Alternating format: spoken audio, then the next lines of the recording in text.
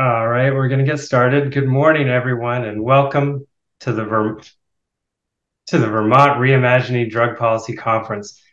I'm Gray Gardner, a senior policy counsel for the Drug Policy Alliance, which, as many of you know, is the nation's leading organization working to end the drug war and replace it with policies grounded in health, equity, and human rights.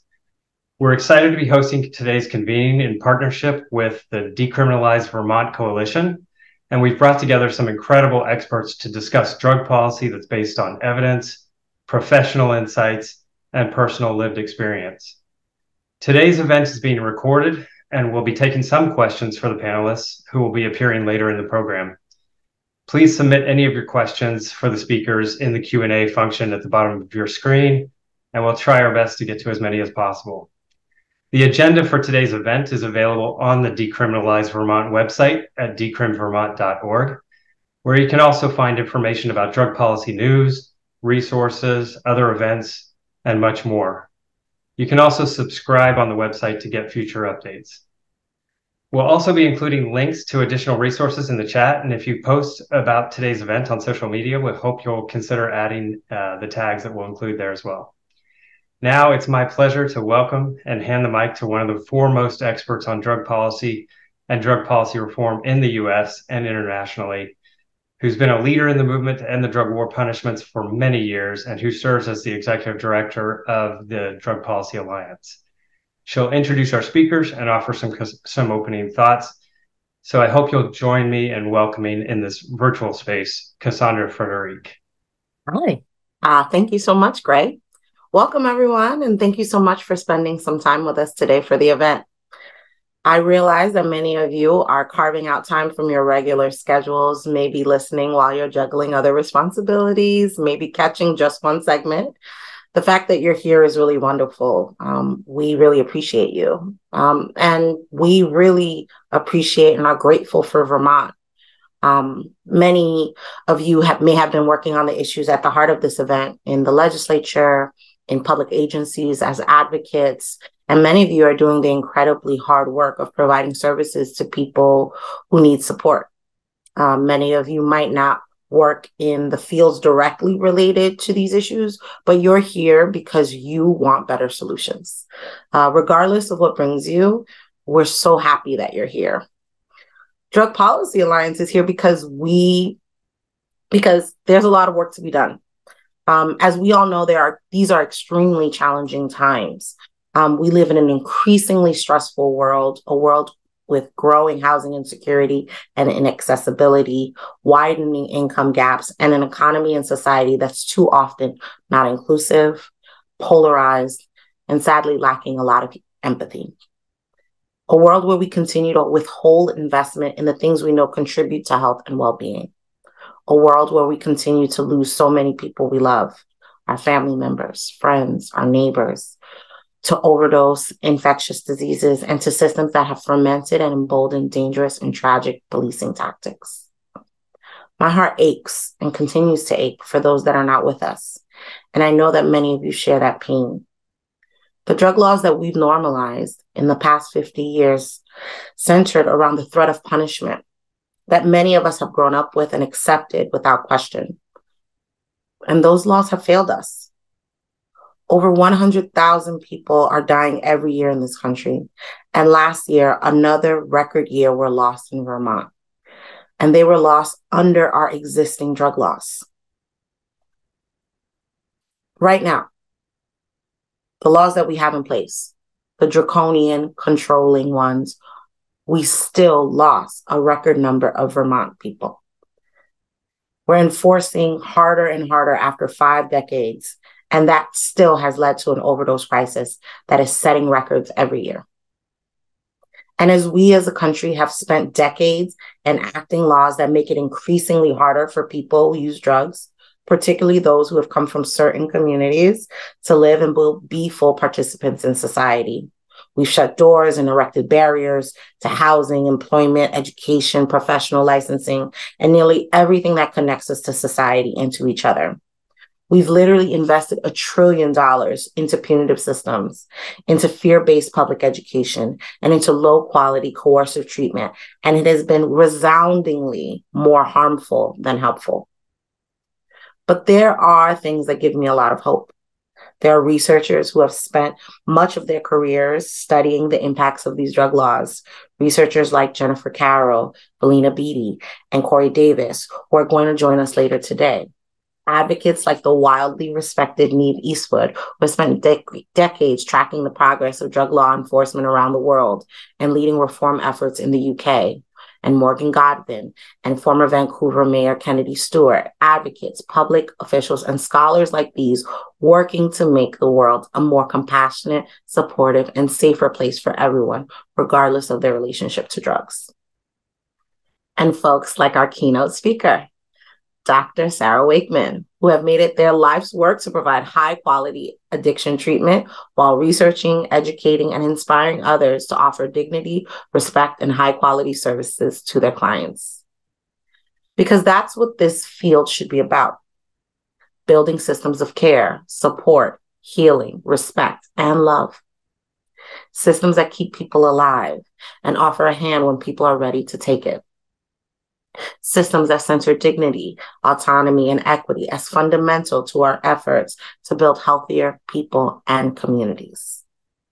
What gives me hope is that places in this country and this world where people care about these values and care about making good, evidence-based policy. Vermont is, in my view, is one of those places. And that's why we're here today. Time and time again, we've seen Vermonters ask the hard questions, propose thoughtful solutions, and come together in ways that at least strive to make things better. We saw that last year with an overwhelming support of the Reproductive Liberty Amendment, which enshrined personal liberty and autonomy, reproductive autonomy, into your Constitution. We've seen that over the years as DPA has worked with our partners in the state to institute smarter drug policies. Years ago, you all built a system that set out to expand access to treatment. You all passed bills to make naloxone and clean syringes more available, including over-the-counter. You passed one of the better Good Samaritan laws in the country.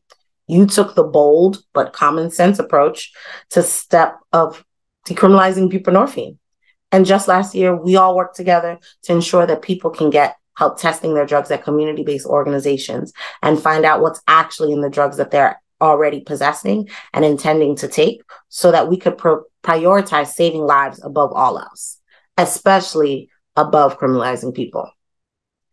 We have been there with you and will continue to be with you all to build a better, healthier, equitable, compassionate, and yes, more cost-effective system of care.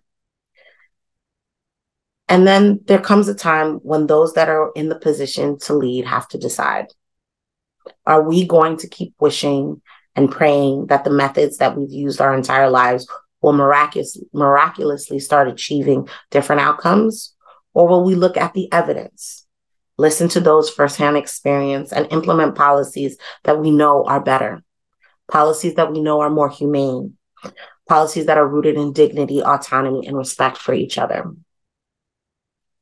Today, we worked to bring you a few of the experts, folks who can talk about the impacts of our drug laws and what places are doing differently. These days, there's plenty of rhetoric about drug laws and people who use drugs, but too often, not enough sharing of real data, real expertise, and real lived experience. That's what today's event is all about. And that's what DPA is about. We're building a future without the drug war, a future where people are a part of our community, regardless of their relationship to drugs. A future where people who use drugs are supported and not punished. A future where bodily autonomy is protected and respected. And a future where drug policy is grounded in evidence, health, equity, and human rights. None of the things I've just said are radical. As you'll see, shifting to a fully health and human rights-based approach is a rational and responsible thing to do. While I wish we were all in person for this event this year, in part because I actually do like Vermont and I have enjoyed the square quite a bit. Hopefully, today's events offer an opportunity to bring more Vermonters across the state to be here. And fortunately, it's allowed us to bring together some great speakers from all over the globe. But next time, I hope we get to do this in person. Before I introduce our keynote speaker, I want to thank everyone who's helped make this event possible. Our speakers, Professor Jessica Brown, Jennifer Carroll, Valena Beety, Morgan Godvin, Corey Davis, Niamh Eastwood, and Kennedy Stewart. I also want to thank the DPA team for working really hard on this, including our fearless Vermontan leader, Greg Gardner. Thank you so much. And our partners in the Decriminalize Vermont Coalition. Many of you have worked for years to improve drug policy in Vermont and bring about some of the drug policy reforms I talked about earlier, and who are doing the incredible work, the incredibly hard and undervalued work of providing harm reduction services, peer recovery services, social work, civil rights, legal representation, and so much more. We can't thank you enough for all the work that you're doing. And we're excited to see what this coalition and this movement is growing in Vermont. This is a really important point because this work is really hard to do with your neighbors, especially when you live in a small town, especially when you live in a small state. Being out front on these issues that it goes against public rhetoric, what we know to believe because of what we're taught, having the courage to do this work where you're not anonymous and you have to stand on your values and continue to push forward is to be commended and is deeply appreciated. And it shows people in other places that are not big, like a California, like a New York, that they can do it in their place too. So Vermont doing this, Vermont having these conversations and pushing forward is important for other places in the country to continue to do this work. So just want to continue to reemphasize how important it is that y'all are doing this and how much so many people around the country are rooting for you. Now it's truly my pleasure to introduce someone who's very inspiring, a leading expert in addiction medicine, an incredible scholar and thought leader, and a well-respected practitioner, Dr. Sarah Wakeman. And the crowd goes, wow, woo! Dr. Wakeman is the medical director for substance use disorder at Mass General Brigham, the medical director for the Mass General Hospital Substance Use Disorder Initiative, the program director of the Mass General Addiction Medicine Fellowship, and an associate professor of medicine at Harvard Medical School. She is a diplomat and a fellow of the American Board of Addiction Medicine and board certified in addiction medicine by the American Board of Preventive Medicine. She has many jobs. And yet still somehow she manages to hold down a half a dozen extremely prestigious roles and still has made time to join us today. And we're so grateful that you made this time. I know we don't have a live audience today, so the applause is hard to hear, but I hope you all will join me in welcoming Dr. Sarah Wakeman. Thank you again so much for being here, Sarah. Thank you so much for having me. And Cassandra is one of my sheroes, and so I just feel incredibly honored to even be sharing a stage with her virtually and wish we were all together as well. I'm going to share my screen now. Just make sure everyone can see that.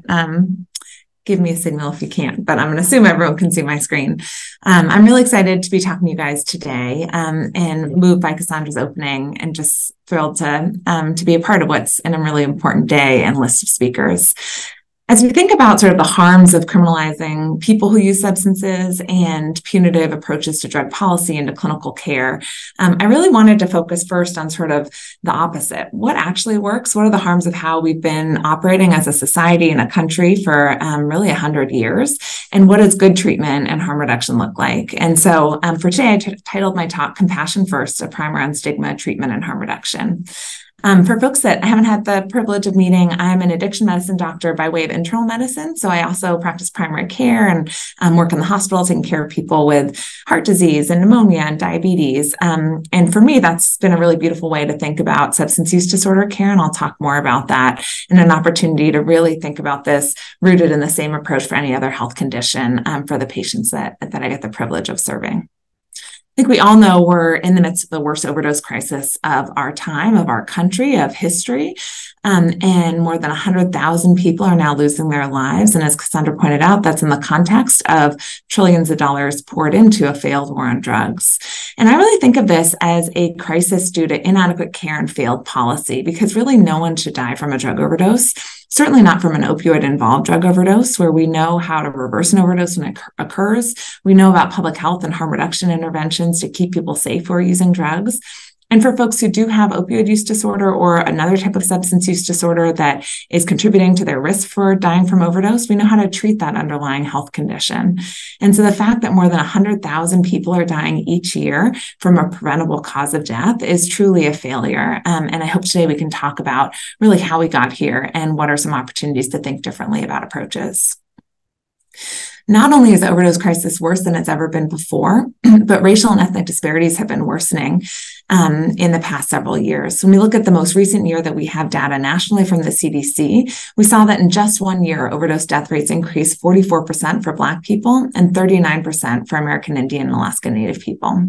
Here in Massachusetts, where I live, the highest rates of overdose by far are amongst individuals who identify as Latina, individuals who identify as Native, and Black individuals. And this intersects with many other structural barriers like income inequality. So if you look at overdose death rates, they're 2 times higher for Black people in counties with high income inequality.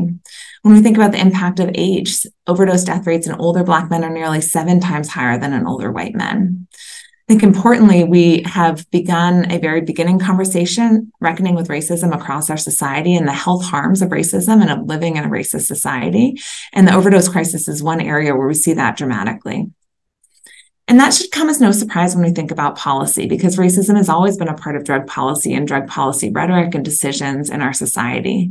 If you go back to one of the seminal legislative pieces that was passed that really impacts the type of care we're allowed to deliver when it comes to addiction medicine, I think back to the Harrison Narcotics Act, which was actually a tax law in 1914 that paved the way to make it illegal for doctors to prescribe a drug to treat drug addiction.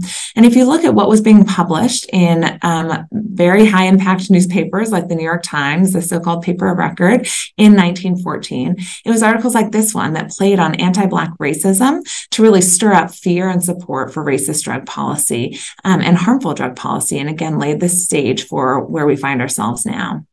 We know that people who identify as white or Black use drugs at the same rate. You can see below from National Survey on Drug Use and Health sort of rates of drug use.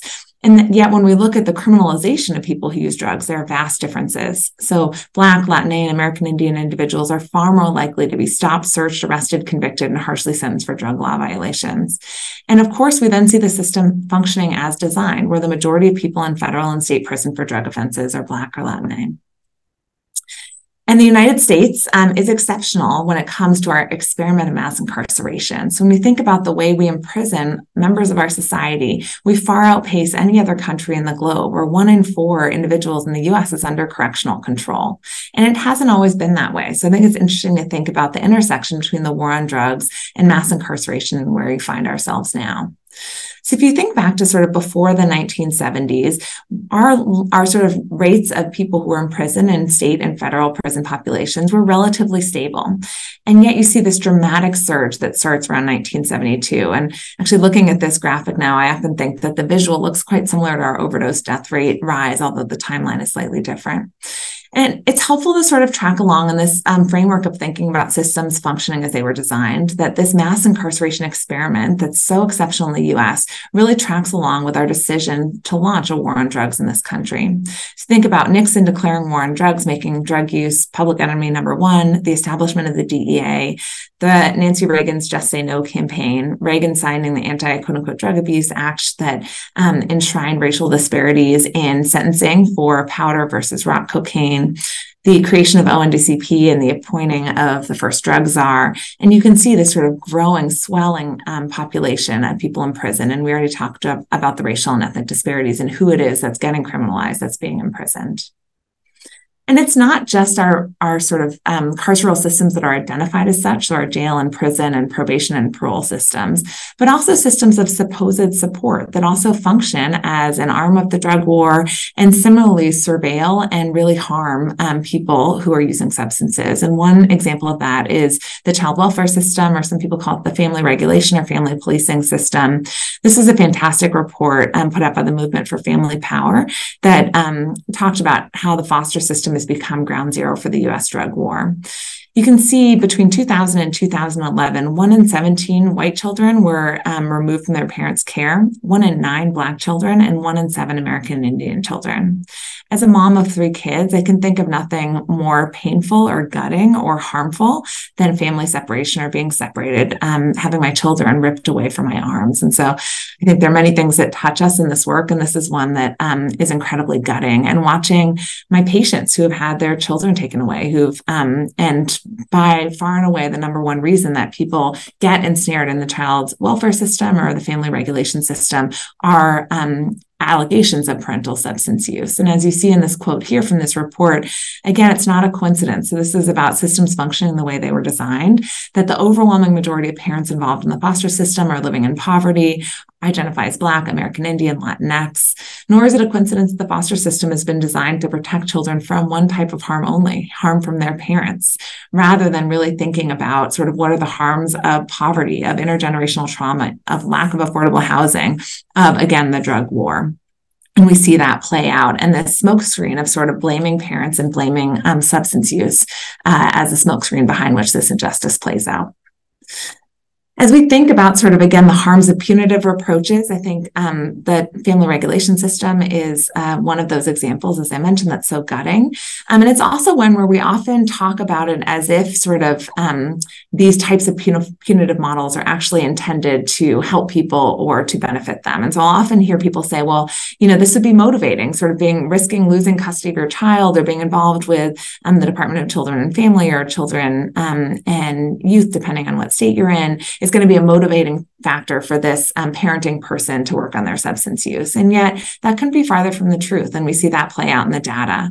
We also see the racial and ethnic disparities intensely when we think about child welfare involvement. So again, despite the fact that substance use rates are similar, hospitals are far more likely to drug test Black parenting and birthing people and report people to child welfare services who identify as Black than who identify as white. And this layers on to the fact that Black communities are already experiencing intense social surveillance. And so layered onto that is this surveillance and involvement of child welfare in the family regulation system. And then when we think about the harm, both for parents and for children, in terms of that separation, that primal wrenching of an attachment bond between parent and child, we see a negative impact on both the child and the parent, where losing official custody actually increases parental drug use by a factor of 4. And qualitative work has really painted the painful picture of what people experience when they go through this custody loss, a significant psychological toll, emotions of guilt, bitterness, anger, feelings of failure as a parent, and helplessness. And the harms of sort of a punitive, criminalizing policy environment, have many different angles in which they cause harm. So one is we think about the criminal legal system, as we think about other systems that sort of extend that carceral model, systems of like the family regulation system or the child welfare system, but also what the impact is on drug supply and on the risks of overdose and harms to people who are using substances. And so folks have coined this term called the iron law of prohibition, and individuals who are listening may have heard this, but if they haven't, I just want to talk through it because I think it's really important when we think about the current drug poisoning crisis. This was a concept that came out of alcohol prohibition, where when we look at what happened during alcohol prohibition, before Prohibition, Americans who used alcohol or consumed alcohol mostly consumed lower alcohol by volume substances. So beer and wine, 5% ABV, 8% ABV, 12% ABV. But once it became illegal to consume and manufacture and sell alcohol, as you increase the cost of illegality, you increase sort of pressure on the system. So there's a need to avoid detection And there's also sort of a need to improve the likelihood of your return on investment if you're taking the risk of getting arrested or going to prison. And so we see this sort of pressure on the market that leads to a shift to higher concentration, less weight and volume, which makes it easier to hide, store, and transport, and easier to make money when we think about sort of the supply side of any substance use market. And so what that meant alcohol prohibition was that people who were using alcohol shifted from using lower alcohol by volume substances where they knew the content of what they were using to using very high potent spirits, often that were manufactured in ways that obviously weren't regulated. So moonshine and alcohol that was sometimes led to poisoning and blindness. There's, stories of dozens of people dying or developing very morbid conditions like blindness because of consuming a bad batch of alcohol during the time of prohibition. And so that concept we've seen that play out with other types of substances. So whether it's cannabis, where again, the shift to higher THC containing cannabis to then synthetic cannabinoids, from, cocaine, from powder cocaine to rock cocaine. And then of course, in the opioid crisis, the shift from heroin to then illicitly manufactured fentanyl, and much more potent substances. And that has been the driver as we think about the rapid uptick in overdose deaths over the past few years. So if you think about the waves of the overdose crisis, we saw rising rates of opioid-related overdoses begin in the 1990s. And sometimes it feels like we're stuck in the 1990s in terms of sort of policies and interventions that are still focusing on supply side interventions around prescription opioids.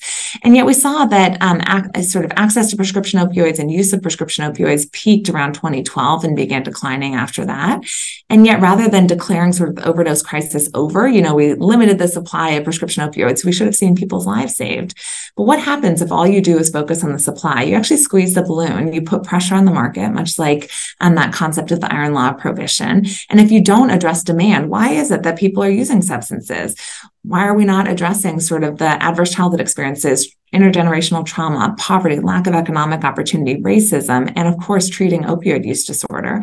People don't magically stop using drugs because it's harder to access prescription opioids. What happens is they shift into the illicit market. And so you see this sort of rapid uptick in heroin-involved deaths beginning around 2012. And then illicitly manufactured fentanyl really penetrates the market and begins to dominate. And this blue line shoots off with deaths related to synthetic opioids, which was really illicitly manufactured fentanyl, and the current poisoning crisis that we see today. So as we shift from thinking about sort of the harms of racist drug policy, of our war on drugs approach, I also want to talk about sort of the core fundamental tropes and stereotypes about people who use drugs. And of course, this is amplified for certain people who use certain types of stigmatized drugs, because the reality is that most of us use drugs across society, but obviously there are drugs that are more stigmatized. And when we think about the intersection with racism, there are communities that have been more impacted by stigma around drug use. This was an interview with Dr. Dole. Dr. Dole was actually an endocrinologist. So he was a diabetes doctor. If you don't know, medicine, endocrinology is the field of diabetes and thyroid disease and adrenal insufficiency. And if you think about a condition like diabetes, many people need a sort of chemically similar molecule to restore normal functioning and feel well again. And Dr. Dole and his colleague and actually wife, Dr. Niswander, were the two physician scientists who discovered methadone as a treatment for opioid use disorder. And they published their first paper in 1965 in one of our leading medical journals. And it was really this sort of amazing effect of giving people escalating doses of methadone who had chaotic, severe heroin use disorder at that time, and seeing this incredible transformation that as people got to a therapeutic dose, all of a sudden they felt normal again, and they didn't need to engage in acquisitive crime. They weren't getting ensnared in the criminal legal system. They were able to focus on other things that they cared about, whether that was relationships or work or other goals that they had in their life. And he really came to think of severe opioid use disorder as very similar to other types of endocrine conditions that he treated earlier in his career, like diabetes, where some people require insulin, for example, to feel normal and to feel well. And this interview was him sort of reflecting on his career. And, he stumbled into the field of addiction medicine. Again, he didn't train in that area. That wasn't sort of what he set out to focus on. And he talked about that he really had to unlearn the stereotypes that he'd been impacted by, that we all are impacted by as members of society. And this is the notion that sort of people who use drugs are weak, they're hedonistic, they're unreliable, they're depraved, they're dangerous, they lie. All of these myths are completely false. And yet they continue to be believed by the majority of the medical profession and the general public, and continue to distort public policy. And, this was a 1994 interview, so he was reflecting on the preceding 70 years. Unfortunately, I would say in 2023, this is still the case in many instances. And so distorts not only public policy, but also what clinical care looks like. But the great news is that we have seen huge advances in the science of addiction and treatment. And it's important to pause and say, and we'll talk more about this later, that not everyone who uses drugs has addiction. In fact, most people do not. And we'll talk about that myth as well. But in the realm of for people who do have addiction, and that's where the area of medicine I've focused my career on, we have seen just tremendous advances. We know about effective life-saving interventions, whether it's medication treatment, other types of intervention, harm reduction interventions, and we'll talk through some of those. And this is very similar to other public health crises. If you take HIV or COVID, it really is science that's been the strongest ally in resolving public health crises, and ending the overdose crisis is not going to be any different. We need to look to what works. And I think that's particularly important when we think about health issues where there's a lot of ideology involved. And the great thing about science is that it's true whether you believe in it or not. And so while I won't take you through all of the science about what works, I will touch on that briefly. And I think the robustness of the evidence that we have around harm reduction interventions and treatment interventions and voluntary, welcoming, non-coerced treatment interventions is really incredible. And yet, despite that, so again, methadone first study published 1965 in one of the top leading medical journals. Fast forward to where we are now.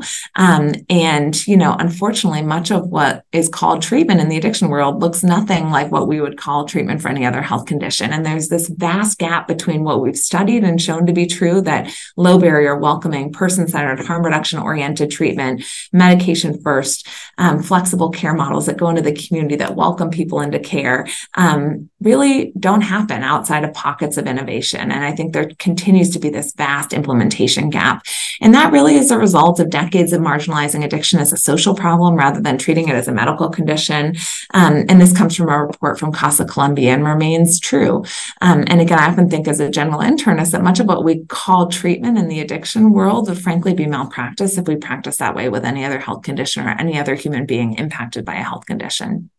And so just to sort of illustrate that, and I often use this for colleagues to just sort of highlight the disparity in how we approach substance use and substance use disorder versus other health conditions. We talk a lot about systems failures when we think about other health conditions. And if you think about cardiovascular disease, for example, if a patient comes into the hospital with a heart attack, they would never be blamed for their health condition. They would never be sort of given a list of resources and expected to navigate that on their own. They certainly wouldn't be told they couldn't get life-saving medication without first working on some lifestyle or behavioral interventions. And they wouldn't be given discharge paperwork that gave them sort of a stern reminder to not do this bad thing like have a heart attack. And yet when you think about what the experience is for a different health condition, for someone with substance use disorder or a substance use related health condition, we routinely see that sort of blaming, shaming the person as a problem, the person as a failure rather than the system, the policy, or thinking about treating the health condition as a problem.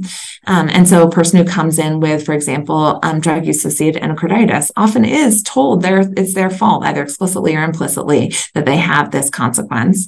If people are lucky, in many health systems, they still get sort of a list of resources to try to navigate on their own, despite having a life-threatening treatable health condition. Many programs still withhold life-saving medication unless people follow sort of a certain strict protocol, including psychosocial treatment, despite the lack of evidence for that.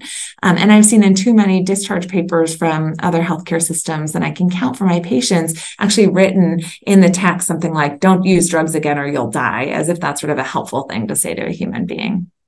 So why does care look so different? Well, the core reason is really stigma. If we think about drug use, there's an older study that I think still holds true, done by the World Health Organization in 14 countries. It found drug use to be the single most stigmatized condition across 14 countries. And we know stigma has deep ramifications, that stigma is associated with worse mental and physical health outcomes for people who use drugs. And stigma is among the top reasons for why people don't access treatment. And we see this time and again, that people have been treated so terribly in systems that are supposed to help them, like a hospital, that they would rather, in some cases, die from a treatable condition or manage something themselves than come and deal with being treated so poorly when they come into healthcare systems. And I think it's really important to think about stigma and policy, because the whole point of criminalize something is to make it a stigmatized condition. And so we're giving a lot of sort of lip service these days to the idea that addiction is a public health issue and that we shouldn't be stigmatized. And that's great. And yet, if our policies continue to criminalize people who use substances, it is really hard to undo stigma. And again, the point of criminal laws is to stigmatize. And of course, because of racism and the pieces we've talked about, we know that drug policy impacts and is impacted on communities, certain communities of people, and certain types of drug use. So what is stigma? I think it's good to pause for a moment on that. Stigma is a social process that's linked to power and control. It's this idea of creating an other.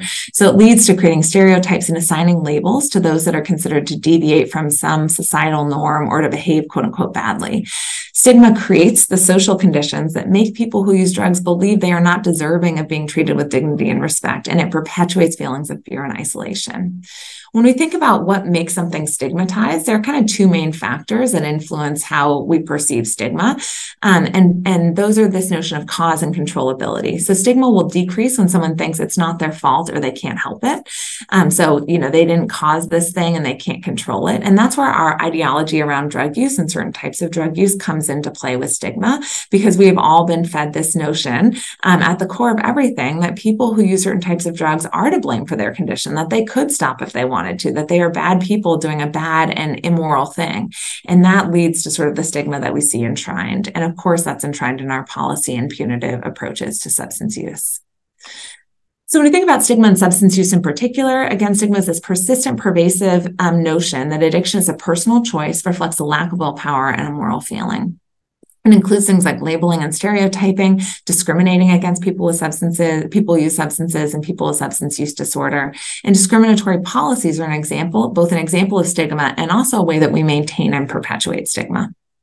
There are different types of stigma when it comes to substance use and substance use disorder. That can be internalized stigma. So people blame themselves. They feel hopeless. They've often been told this so much from society, from our laws, from people that, that they love and care about, that they are doing something bad, that they've internalized that sense of self-blame. There can be stigma even within the recovery community, which is a community meant to support one another, to have that same shared lived experience. For example, the stigma around medication treatment, the medications are not, quote unquote, real recovery. There's a lot of stigma from clinicians, doctors, nurses, therapists across the gamut. And that can really sort of lead to this nihilistic, pessimistic notion, even within systems that are supposed to be caring systems, and can make people think that substance use disorder is not a treatable health condition, or even worse, that people who use drugs are not worthy of treatment. And then there's stigma from the outside. The public is influenced by all of this, and this leads to the dominant notion of certain types of drug use being a choice, being bad behavior, being criminal behavior versus a treatable health condition. And of course, that trickles down into our approaches, because if you think someone's doing something bad, you would support punishment. If you think someone's doing something illegal, you might support more punitive drug policy. So just to give kind of three concrete examples of stigma from the world I live in, which is within healthcare spaces. One example is people who are treated with opioid agonist therapy, so methadone or buprenorphine, which are our most effective treatments for opioid use disorder, are routinely discriminated against and can't get access to medical rehab. So if you have a condition that you need to be hospitalized for, many people will go to a nursing facility or medical rehab after their hospital stay to continue to get stronger, or get physical therapy, or get IV antibiotics. And across the board, skilled nursing facilities routinely discriminate against people who use drugs and people who are on medications like methadone or buprenorphine. Certain residential addiction treatment facilities are sober living because they're not considered, quote unquote, abstinent or in, quote unquote, real recovery.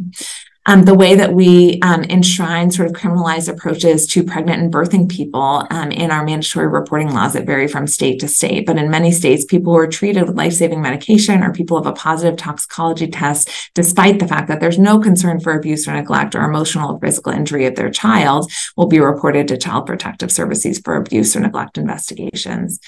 And then in how sort of the probation and parole system works in this country, where many people are mandated to, quote unquote, abstinence as a condition of probation or parole. So if they have a positive toxicology test, despite engaging in treatment or following other conditions of probation or parole, they can be re-imprisoned.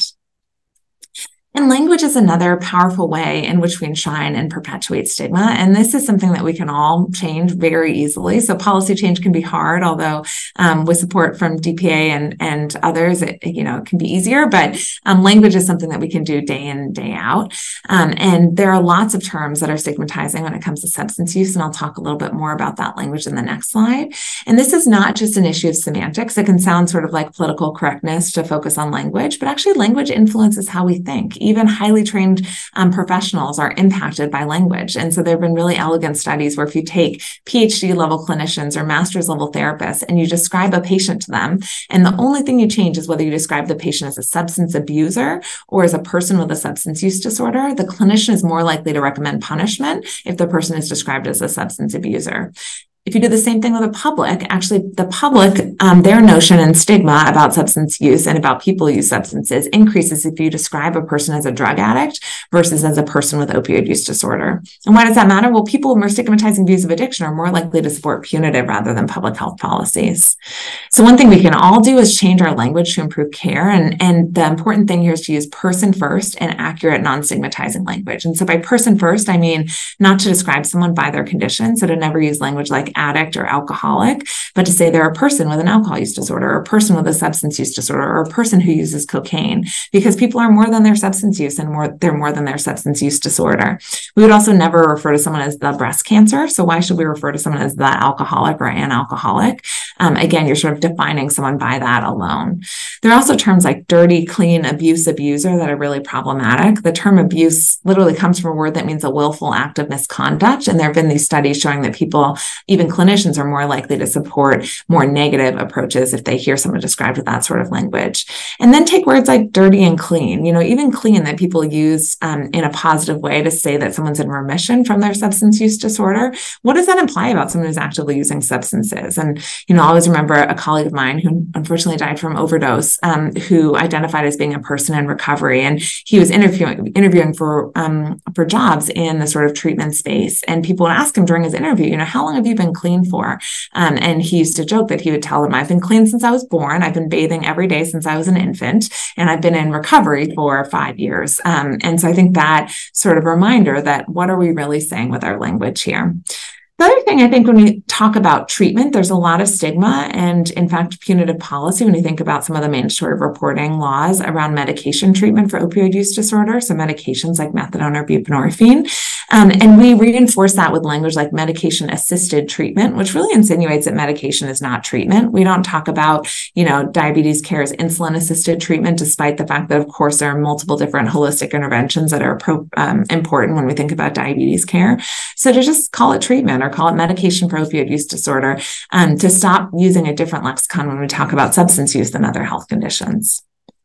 So we care about stigma, but what is the impact of stigma? Well, it erodes confidence that substance use disorder is a valid and treatable health condition. It can be a barrier to getting a job, to maintaining your housing, to relationships, to parenting. It deters the public from wanting to pay for treatment, from allowing insurers to restrict coverage, and it maintains punitive law and policies. It stops people from coming in and accessing needed services because they have been made to feel unworthy. It creates barriers to people staying engaged in care because the models of care often are punitive in nature and people feel unwelcome or judged by the staff. And it impacts clinical care and treatment decisions. And lastly, it's intertwined with these ongoing myths about drug use and addiction. So I want to turn to some of the mythology that I think really continues to exist and, again, maintains stigma and is caused by stigma. So the first is this over-pathologizing all drug use. So there's this myth that people who use certain stigmatized drugs all must develop addictions. This idea that if you use heroin one time or methamphetamine one time or rock cocaine one time, everyone who does that must develop addiction. And we do this in the healthcare spaces a lot. We really over-pathologize drug use, and we don't talk about the fact that all substance use exists on a spectrum. I think people recognize that for more socially acceptable substances like alcohol or even cannabis, where this idea that some people choose not to use at all, and that's great. Some people use in a way that actually has benefits in their life or causes positive effects. Some people use in a way that has low risk involved with it, all the way to sort of using in a way that that is associated with more maybe health risks, or maybe when you think about alcohol, we see people have harms from intoxication, even if they don't have an alcohol use disorder. And then all the way up to what we think of as quote unquote addiction or substance use disorder, where people are using in a chaotic way, where they've lost control of their use, where they're using despite consequences. And that spectrum matters, I think, again, to not over-pathologize all drug use, but also because people can move along that spectrum. So someone who's using in a chaotic way can move to using in a lower risk way, and thinking about sort of where people fall. So if we think about that myth that all people who use certain drugs develop addiction, what's the reality? Well, the reality, again, is use exists along a spectrum, and that the vast majority of people who use drugs don't ever develop addiction. And so that also matters a lot when it comes to policy, because often our policy is framed around this notion that everyone has addiction. Even some of our policies that purport to help people, like mandating people to treatment or mandating people to drug court, are really framed around this idea, first, that people who use drugs have no autonomy, that their brain is broken, and that they all need treatment. But the reality is that many people get ensnared in the criminal legal system because of the war on drugs don't actually have addiction or a substance use disorder. If you look at this study, this is looking at the cumulative probability of transitioning from use of a substance to dependence or having a use disorder. And it looks at nicotine, alcohol, cannabis, and cocaine. And so alcohol, you can see, is the black line there. So actually the most quote unquote addictive substance is nicotine. So if you look at people who start using nicotine, about a third of them will go, or more will go on to developing a tobacco use disorder or nicotine use disorder. In contrast, if you look at alcohol there, it's about 15% of people. And then if you look at cannabis, that's the lowest, it's about less than 10% of people. And then cocaine falls right along the track with alcohol. And so I think we just have to be really accurate. And those of us who function as professionals in this space, whether we're researchers or physicians, have a responsibility to not misrepresent what sort of drug-related science has shown, because that can really contribute to dehumanizing stereotypes, to racial disparities, to harmful policies and practices. And so to really present and discuss the full spectrum of use. Another really common myth that we see then play out in some of these punitive policies or things like coerced treatment is this notion of tough love, this idea that if you just make people's life worse, they're going to sort of pull themselves up by their bootstraps and snap to it and get better. And I think there are so many myths in this. And I love this quote by Maya Solovitz, who's a journalist and a person who identifies as being in recovery from substance use. But at its core, addiction is defined by compulsively using drugs or alcohol despite bad things happening to you. So if you recognize that as sort of the sine qua non of addiction, why would making more bad things happen to someone help them get better? Especially when using drugs or using alcohol is actually a very powerful coping mechanism during times of trauma and times of stress. And so we're actually doing the exact opposite of what people need. People get better when they feel loved and connected to and cared for, when they have something to hope for or someone is holding hope with them. They do not get better when they're punished or made to feel small, or when their children are taken away from them, or they're kicked out of their housing, or they lose their job. And I think Maya describes that beautifully in this, that, everyone's journey is different, but for her, she was using drugs compulsively because she hated herself and she felt like no one would love her if they really knew her. And so how would humiliating her, how would sort of an intervention style model or a punitive treatment model help her with that? And that actually fear of cruel treatment kept her from seeking help long after she knew that she needed help. And so I think that sort of dominant confrontational approach we've all seen shows like Intervention continues to be very common, and is certainly enshrined in approaches like coerced treatment or treatment courts. Yet the reality is that kindness is what helps people get better. This top quote is from an email actually that a patient sent one of our clinicians on our inpatient addiction consult team.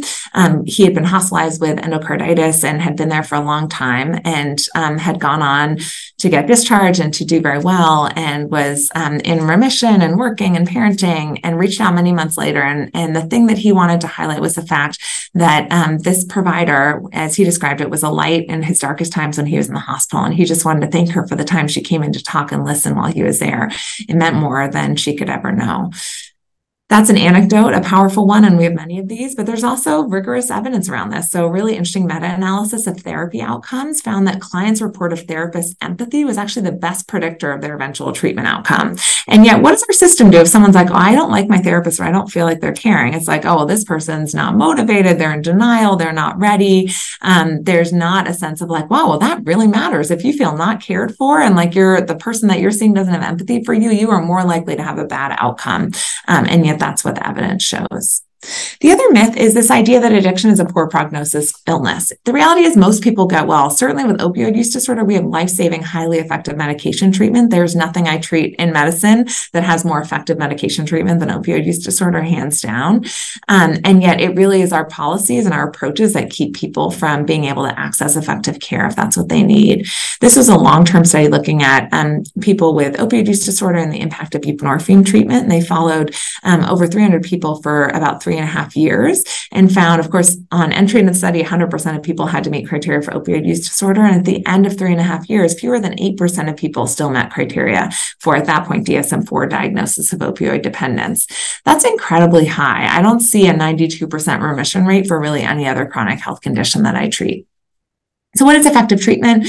So when we're talking about opioid use disorder, medication is the backbone of that, but really we think about a menu of options similar to other chronic conditions. So medications, psychosocial interventions that are voluntary, high quality, rooted in empathy, recovery supports, which are not formal treatment, but can be really helpful for some people as they're engaging around care, and then harm reduction, which to me is a part of treatment, not sort of a corollary or something that's in conflict with treatment. And this is how we approach any other health condition. If I think about diabetes, hypertension, depression, HIV, anything else I take care of in general medicine, we really want to identify someone who has the health condition. I want to talk with a human being who's affected by it about the diagnosis, what it means, what treatments are available, what the likelihood of different outcomes are with those treatments. I want to make sure they have immediate access to treatment without any barriers. And then sometimes we need to refer for specialized care or other services. And yet we would never say that we weren't going to treat someone's diabetes because they were dealing with homelessness or because they didn't have a refrigerator for insulin. We would figure out how to address those barriers and work with a human being who's affected. And there continues to be this difference in how we approach substance use versus other health conditions. And that gets at this sort of core ideology. And this is one of my favorite papers written by Walter Ling. It's sort of his perspective on the history of medication treatment for opioid use disorder in our country and why the mere existence of life-saving medication like methadone or buprenorphine hasn't been enough to radically change outcomes. And he points to the fact that really the issue is ideology, that we as a society think that people with addiction and people who use certain types of drugs should just knock it off, that they should strenuously haul themselves up by their bootstraps and stay off no matter what. And for nearly a century, physicians also have been indoctrinated by that societal attitude that people with addiction or people who use drugs have brought upon themselves the suffering they deserve. And even though it's now very politically popular to talk about this as a health condition, now that white people are being affected, so that in and of itself is an evidence of racism in our approaches to drug use crises. Our policies still reflect this idea that people, maybe they're sick, but they also are doing something bad and sinful. And so we really shouldn't help them too much, or we should do so in a way that really takes away their agency and punishes them. So what actually is effective? Well, patient-centered care, that's what we do for everything else, right? So it's a relationship-oriented care that has the whole human being at the center of it, where we respect people's unique needs, their culture, their values, their preferences. We really support patients in managing and organizing their care at whatever level and in whatever direction they choose, but with the information to make the right decisions for themselves based on their own preferences, their needs, their culture, their history. And that's, again, how we think about other types of healthcare.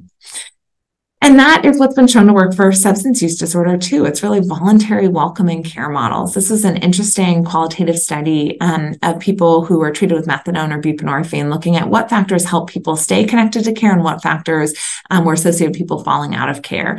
And, people fell out of care when they felt not welcome back. So one person said, they came back after 15 days of being out of care, and this is for methadone, and they were told you could only miss 14 days to stay in treatment, and so you're no longer eligible. Think about that for a minute. We are in the middle of the worst drug overdose crisis of history. We have life-saving treatment. And rather than saying, oh my goodness, thank you for being here today. How can I help you? What made it hard for you to come the past few days? How can we address some of those barriers? We say, nope, sorry, you're no longer welcome here. In contrast, people who were able to stay connected to care talked about that staff who worked with them, who were nice and caring and respectful, who offered them support and encouragement, that those are the most important factors. And one quote from a person said, they showed me that there's light at the end of the tunnel. There's hope. You hear that? There's hope. And so I think that gets to really the philosophy of harm reduction and how that is an important integration into treatment, not something separate from treatment. First, to just acknowledge that harm reduction, there's sort of harm reduction with the capital H and R and harm reduction with the lowercase h and R. First and foremost, harm reduction was created by and for people who use drugs because our society has punished, forgotten about, and marginalized and not created systems that are helpful. And it really is focused on improving health and well-being, including during active drug use. It is focused on reducing the negative consequences of drug use, irrespective of whether someone wants to make changes to their drug use, provides people a menu of services. It's non-judgmental, non-coercive. It focuses on quality of life. It engages people in the plan. It's centered around their goals, and it celebrates any positive change. And yet there's this false dichotomy. So this is from the UN back in 2007, a report on harm reduction, where they said harm reduction is often made an unnecessarily controversial issue, as if there was a contradiction between prevention and treatment on the one hand and reducing the adverse health and social consequences of the drug use on the other. This is a false dichotomy. They are complementary. I think this really gets to the core of what we're talking about, that this is about human rights. It's about dignity and compassion. And human rights apply to everyone. So people who use stigmatized drugs have not forfeited their human rights, including their right to the highest attainable standard of health, their right to housing, their right to autonomy and bodily autonomy. And I think that core principle really is at the root of what we're talking about. So why harm reduction? Why should this be a part of treatment or a part of approaches to substance use? Well, first, it's congruent with the principles of medical ethics. If there are any doctors in the room, we have taken, our oath that first do no harm. It's similar to how we approach other health conditions. What is chronic care management if it's not harm reduction? Or public health? What are seatbelts or a life vest or many other things that we do? It also recognizes that the pathway to whatever someone is working on can be circuitous. And for some, recovery might not be the goal. Treatment might not be the goal, and that's okay. So this notion that harm reduction is only valid if people are working towards recovery, really, what does that say? That says that we don't value the lives of people who use drugs unless they are working on recovery or treatment or whatever we define, again, as the ultimate goal. It also respects the dignity, humanity, and autonomy of individuals, and that's what we do in medicine or should be doing in medicine. Lastly, it's evidence-based. We know syringe service programs are associated with reductions in HIV, hepatitis B, hepatitis C. We know for sure that harm reduction does not increase rates of drug use. Overdose prevention centers, also called supervised consumption sites or safe injection facilities, reduce HIV and overdose deaths. We know naloxone is cost-effective and absolutely saves lives. And we know that low-threshold treatment programs are an example of how harm reduction can be integrated into treatment and have been demonstrated to have good retention. And at the core is this notion of any positive change, this idea that any step forward is a wonderful thing. And so if our goal is to promote health, then we, again, need to understand that people have their own circuitous paths. And it's not up to us to decide what the goal is. It's up to the person who's walking that path. And that each opportunity that we encounter someone is an opportunity for forward movement towards what it is that they're working on, towards health and wholeness. And it doesn't matter how small that step is. If that's getting, hepatitis A vaccine or hepatitis B vaccine, that's amazing. That is forward movement towards health. This idea of kind of high threshold versus low threshold care, I think, is really important, especially when we think about a lot of the talk around coerced models that are not only high threshold, but involuntary. Thinking about why do we need low threshold treatment? Well, people who use drugs face numerous barriers to engage in services. So first, the registration threshold. If any of you have tried to access care for a loved one or yourself or a patient or a participant you're working with, you know that the system is designed to be impossible to access. It is very hard to find good care. You're often made to call multiple places to be on wait lists. It's hard to know even what you're getting. And so that's sort of that first hurdle to get over. There's then the competence threshold. You have to actually be able to communicate what it is that you need. And that takes an amazing amount of trust for people who, many of whom their experience may have been that systems of care, again, are not trustworthy places. Then there's the efficiency threshold. And I love this quote from someone who's interviewed as a part of this low threshold study. You said, what about that person who needs 1,000 cups of coffee before they're even going to speak about their need? If you have a high threshold system where you have to call multiple times, get on a wait list, show up on time, be polite, make it through an intake process, fit into sort of a one-size-fits-all treatment approach, you're never going to be able to access care or get your needs met. And so low threshold care is really this idea of lowering the barriers to really reduce those thresholds through less stringent eligibility criteria to try to broaden the potential reach. Low threshold treatment models are flexible. They're focused on engagement. They're meant to be welcoming and voluntary, and they've been demonstrated to reach populations who've been made to be marginalized or vulnerable, who may be dealing with more competing priorities and chaos in their lives. And part of the sort of philosophy behind this is that we know cumulative treatment duration has positive health outcomes, even for people who are cycling in and out of treatment, that it doesn't have to be this linear approach. And this is a really powerful study that's now old, but I think still very much relevant in the midst of the overdose crisis. This is in the British Medical Journal, and it looked at the probability of not dying before someone ultimately stopped using opioids by exposure to opioid agonist therapy, so methadone or buprenorphine. And you can see that in the group that got no medication treatment ever, the dramatic difference in their probability of dying, especially when you get out to sort of 30 years after first injection, compared to those who'd had greater than 5 years of exposure. And this is not sort of in one treatment stint, this is cumulative. So you may come in for a month, 3 months, 5 months. You may be going in and out of methadone treatment, for example, but that cumulative treatment does have a protective effect. And so if we know that, then really making care easy to access becomes incredibly important. The other reality is that the risk of dying is 10 times higher when you're on a waiting list to get into medication treatment than if you're accepted. And so why are we creating systems that even have waiting lists amidst the worst overdose crisis in history, knowing that people are going to be at high risk of dying? And why are we focusing on involuntary treatment models when we have such a tremendous need to expand, broaden our voluntary treatment system? And patients tell us about the power of low threshold care. So this is a qualitative study we did about our Bridge Clinic, which is a low barrier, low threshold care model, where patients talked about what it had been like to receive care in that type of model. And these are some quotes, that the clinic allowed them to heal however they had to, that the clinic didn't make them feel like other places do. They don't bombard you. Instead, it's just such a relief and a help. They allow you to heal and don't try to bring rules and make things mandatory. One person said, they didn't withhold medication because I hadn't done something that I was supposed to, or force me to sit and go to meetings. They didn't make my medication contingent upon either being successful or some other type of treatment that oftentimes I have found personally to have the opposite effect. And then lastly, staff treat you like you're a person and try to make your life better. They make everybody here feel welcome. So if you've got somewhere to go where people are happy to see you, you'll probably keep going. So with that, I want to end this quote with this quote, which I think really gets at the core of all of this, that so much of our policy, our approaches as a society have been focused on punishing people who use drugs, on making their lives worse and harder, sometimes under the smokescreen of health, as if we're actually sort of going to help someone under that tough love, hitting bottom ideology. And yet the reality is that hope and growing aspirations for a better life can be a catalyst for change often more than a desire to escape pain. And if our intent is to affirm wellness in every encounter and to provide support that makes this movement towards health possible, we really need to think about that, holding hope, engagement, welcoming, compassion, welcoming people in with open arms. And what are the policies we need to create to be able to sustain that? And certainly continuing to exist in a world where our policies around criminalizing, punishing, confining, imprisoning people who use substances will never allow us to expand and fully operationalize a model that welcomes people in. So with that, I will end, and I'm very happy to take questions. I can look in the chat and also the Q&A, and thank you guys so much for having me. Thank you so much, Dr. Wakeman. We're probably not going to have time for Q&A at this point. We're going to move into the next session, but we are so grateful for your work on these issues and for you spending so much time putting together such a great presentation, so comprehensive. One that clearly explains the harms of stigmatizing, labeling people who use drugs. And yes, thank you so much for just carving out time to be with us today.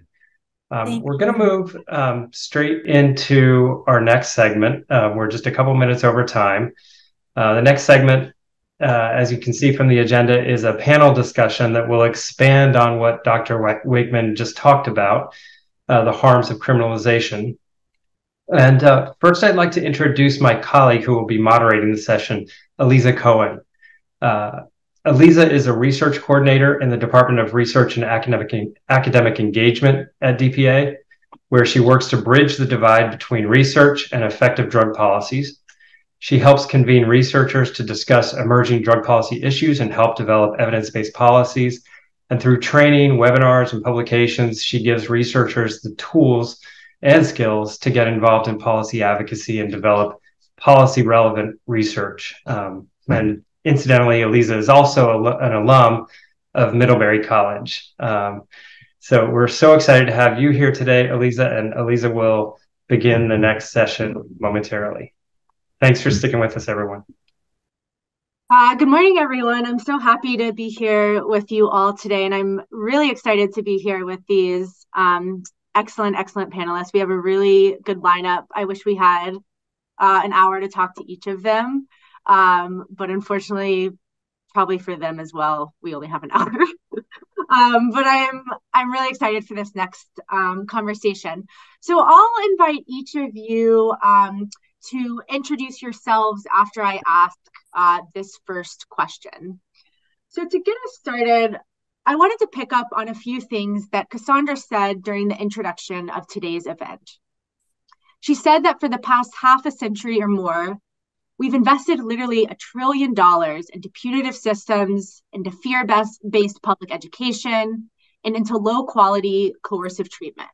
And it's been resoundingly more harmful than helpful.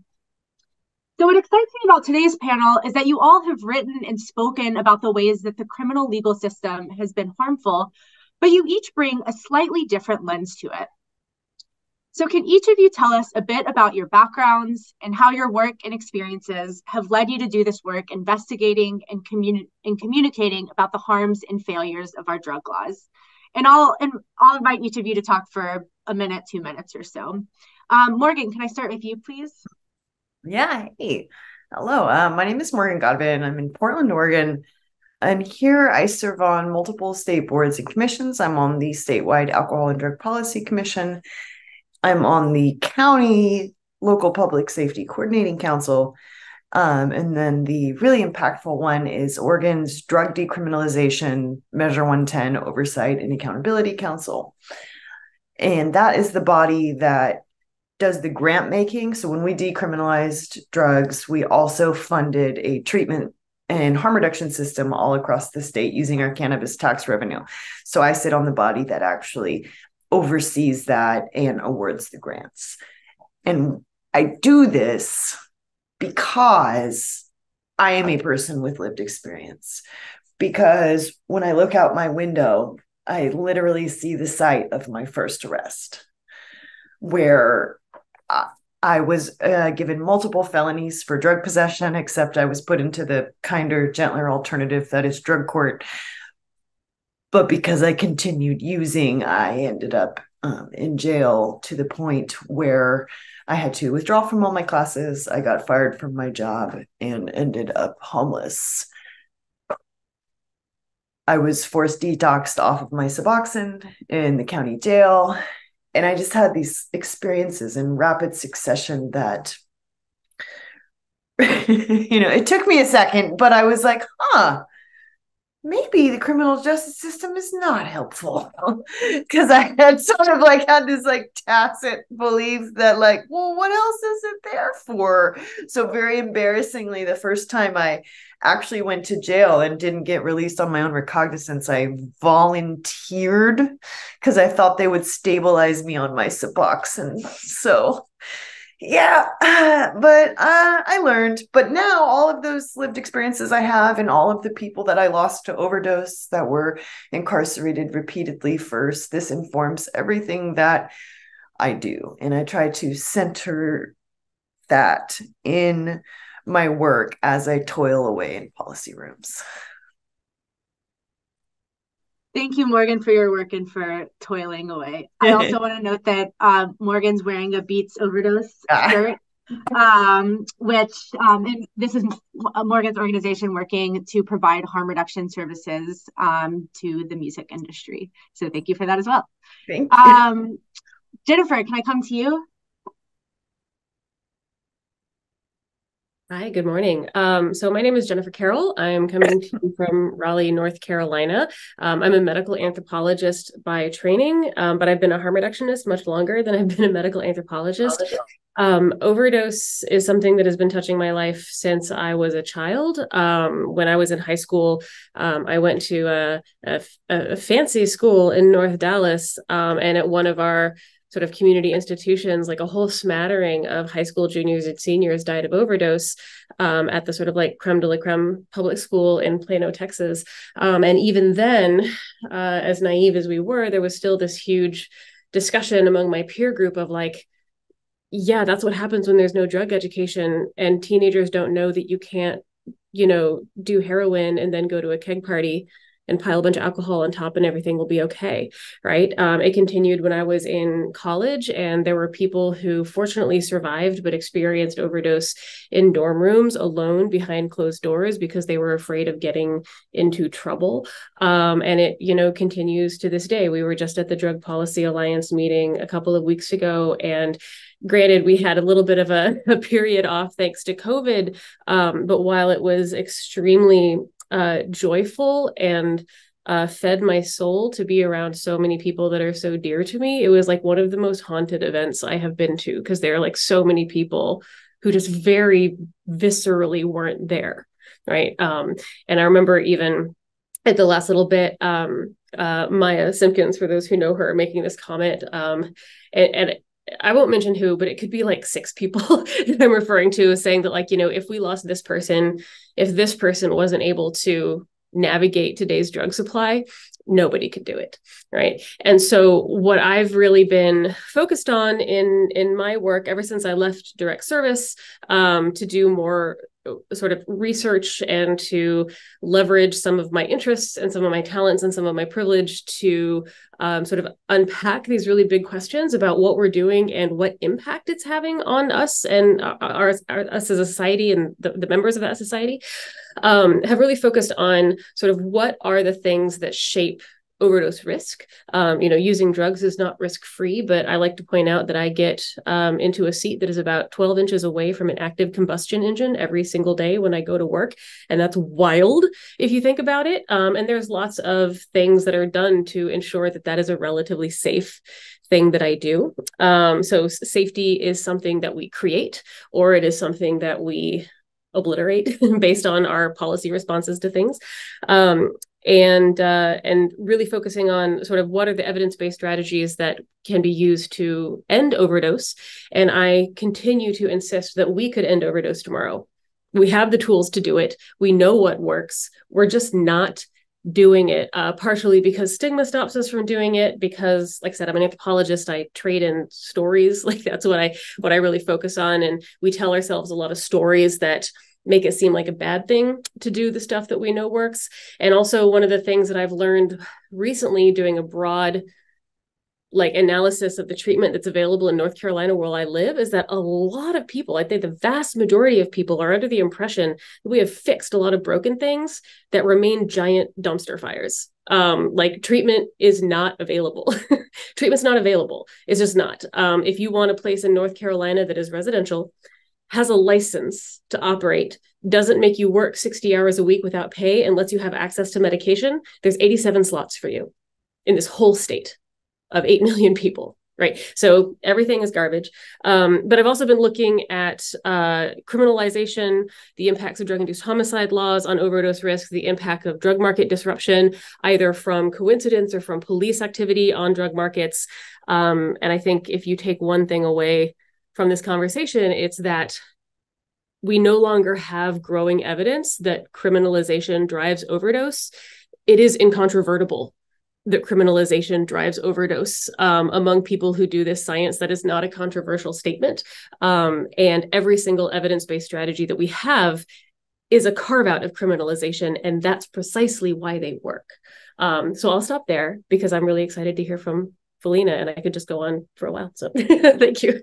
Thank you so much. We're gonna come back to a lot of the studies that you mentioned in a lot of your work. But I want to repeat that statement you said. It is incontrovertible that criminalization drives overdose. Yeah. People may not have access to the information. Yeah. That's how the world works. That's how information works. But the information we have is the non-controversial conclusion is that criminalization causes overdose. Yes. Thank you for that. Valena, I'll turn to you now.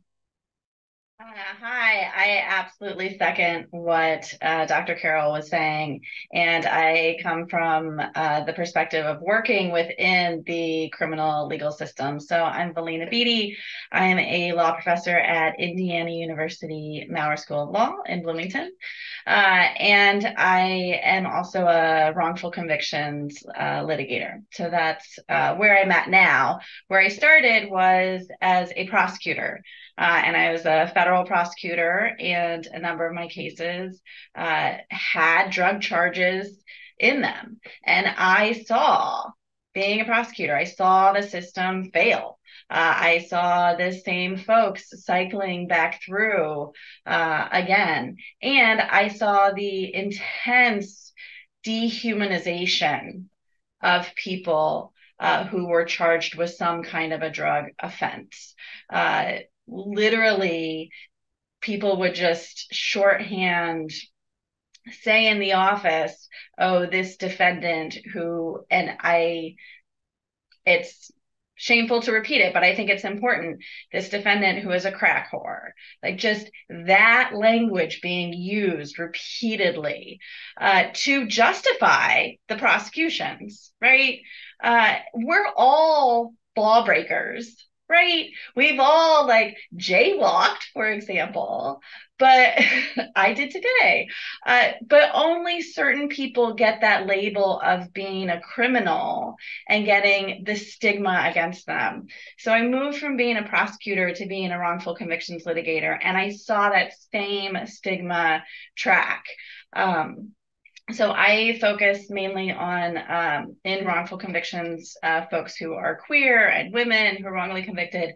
But for my clients who had substance use issues or had drug charges or even were in treatment, that was all used against them to justify prosecuting them for something they didn't do, right? So these are people who are innocent, but prosecutors justify bringing these charges because of some connection with drug use.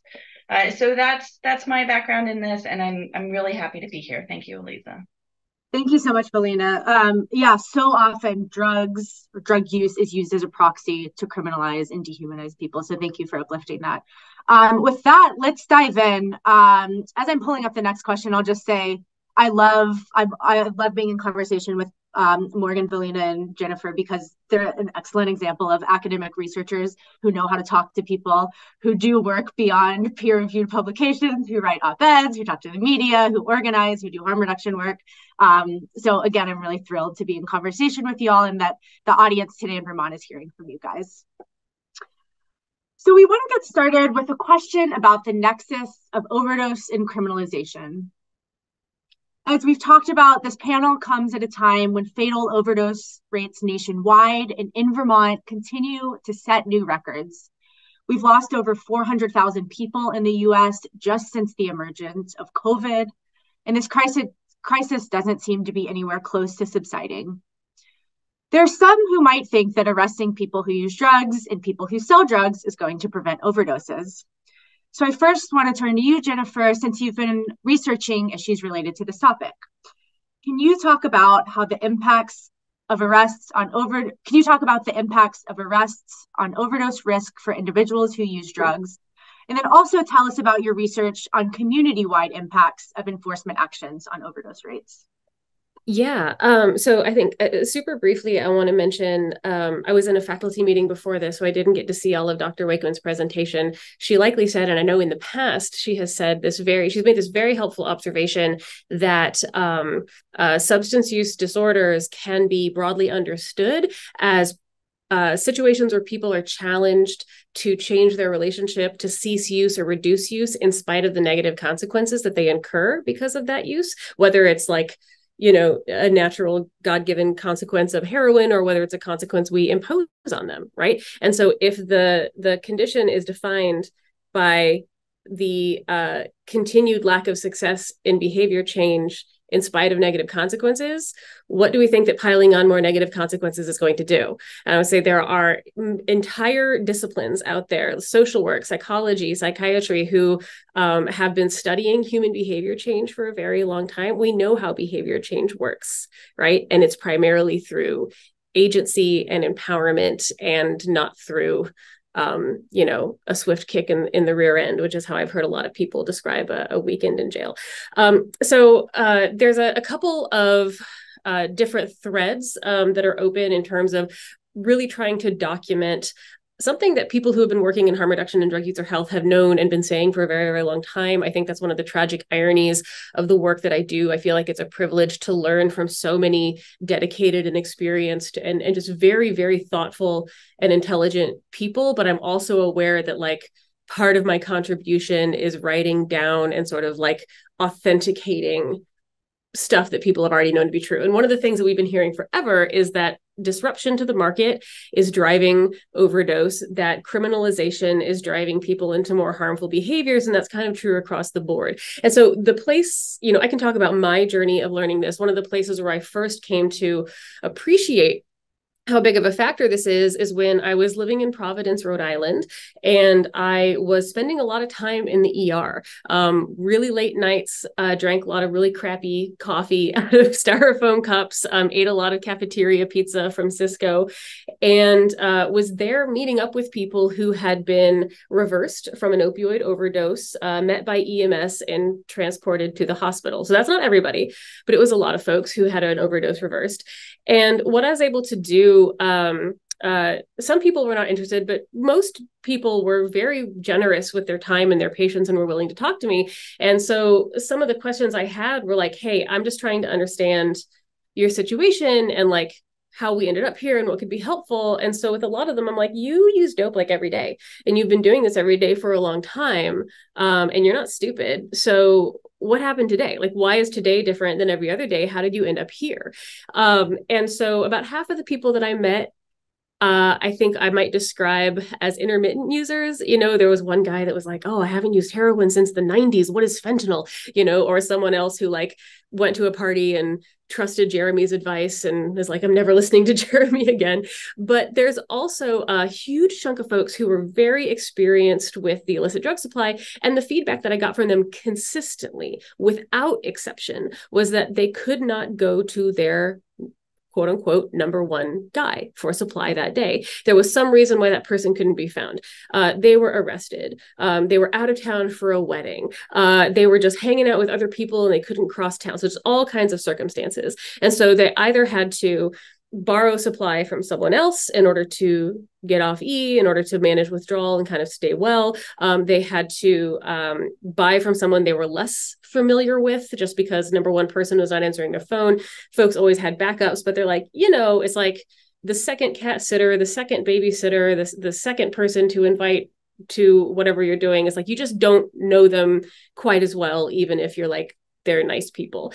And one person articulated to me really clearly that he's like, oh man, yeah, it's always more dangerous to go to your number two guy. And I was like, okay, I'm hearing this from a lot of people. Can you explain this to me? And he just explained like it's less familiar, right? I like to clarify, especially with my students a lot when we talk about these issues, that the difference between, and I think really fundamentally, a very, very important difference between, for example, OxyContin and heroin. OxyContin was a massive public health problem. Lots of people were dying. It was worthy of our attention. But the curves that we see from the CDC tell us that it is nowhere near as dangerous as heroin and nowhere near as dangerous as fentanyl. And a huge reason why is because OxyContin comes with a dose. Like it's literally on the label, like you know how much you're getting. And with the illicit supply, you are in, you know, level 1 to level 5 spicy curry territory, right? I mean, like that's literally, it's a qualitative measure where you don't know exactly how much you're getting. And I don't mean to be glib at all. I think this is like the most excellent analogy I can have. Like imagine going to a brand new Indian restaurant and they're like, do you want mild, medium, or spicy? And you're like, what's medium here? Right? I could be extremely disappointed one way or the other, depending on what I get out. And so if that's all you have to really communicate what's going on with the supply you have, even the most diligent, even the most communicative, even the most attempting to be helpful and look out for each other, people who are trading drugs can miscommunicate, and that miscommunication, misunderstanding, or accident can be potentially fatal. I'm not the only researcher that has found that. We found it across the country, and that's not surprising because people across the country have been saying that's true for years. Most recently, we were able to quantify this in Indianapolis. So my colleague, Brad Ray at RTI, was able to obtain property room data. So essentially evidence that was seized by the Indianapolis Municipal Police. So whether they're raiding a house, they pulled someone over and found contraband in the, in the like cup holder, like whatever it might be. If they seize drugs off of somebody, they take it back to the police station and they store it and they log it. And we had access to that log. So we knew what they put in there, approximately how much, when they got it, the date, the time, the location, all this great detail. And we also have really good data for EMS and for overdose death from the state that has date, time, location.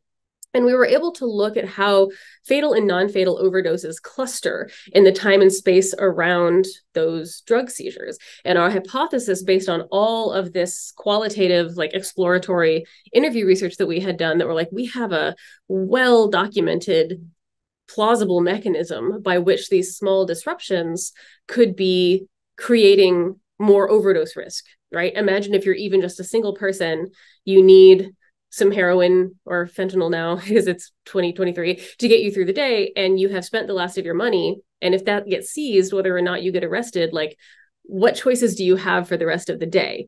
One is to just be physically miserable, which, if you've not been through withdrawal, I can't explain how strong a muscle the brain is and how viciously it will keep you from doing anything to experience that again. It's awful. And so everything else other than just being miserable involves suboptimal choices, right? Of a variety of degrees. So when we looked at this, our question was kind of like, well, is the impact going to be big enough to even see in the data? Because we're talking about sometimes really small seizures. And the impact was actually much more significant than even we expect. I was surprised by how much it has. So what we found was that not in the time surrounding, but only in the time after opioid seizures of any size, fatal overdose doubled within a 500-meter radius over the next 2 weeks. And it was a higher rate if we had a smaller radius and only looked at the 7 days afterwards, right? So really significant, statistically significant, and like exponentially significant changes in overdose following opioid seizures. We didn't see the same thing with stimulant seizures because we know that stimulants don't work the same way. Stimulant overdose doesn't work the same way. And small disruptions in the stimulant market can have very real effects on people, but is not going to take you into this like small accidents could be fatal territory very quickly. And so that was kind of our control, right? So we know always, like, the overdoses always followed seizures, that we weren't seeing it with other types of drugs, that it involved fatal and non-fatal overdoses. There were more naloxone administrations, everything. And we're working right now on some follow-up analyses. And so we have sort of back of the envelope numbers that aren't totally verified yet. So like, watch this space. It'll be out in peer review, hopefully in the next few months, but we are pretty sure that we're seeing a dose response effect, which means that like dose response basically means like the more of the thing you get, the more of the effect you get. So if you drink twice as much liquor, you get twice as intoxicated. We think that we're seeing a dose response effect with the amount of opioids seized. And we're also seeing really strong correlations with community mental health as well. So places, I would have to go back to the data. I don't remember exactly, but there's certain indicators. It's either depression or cardiac health or both that are, I mean, other indicators of like social determinants of health. People that have access to healthcare, being poor is stressful, being poor is unhealthy, being racially discriminated against is stressful and unhealthy. So those things are inequitably spread across our population, and that seems to be increasing the impact as well.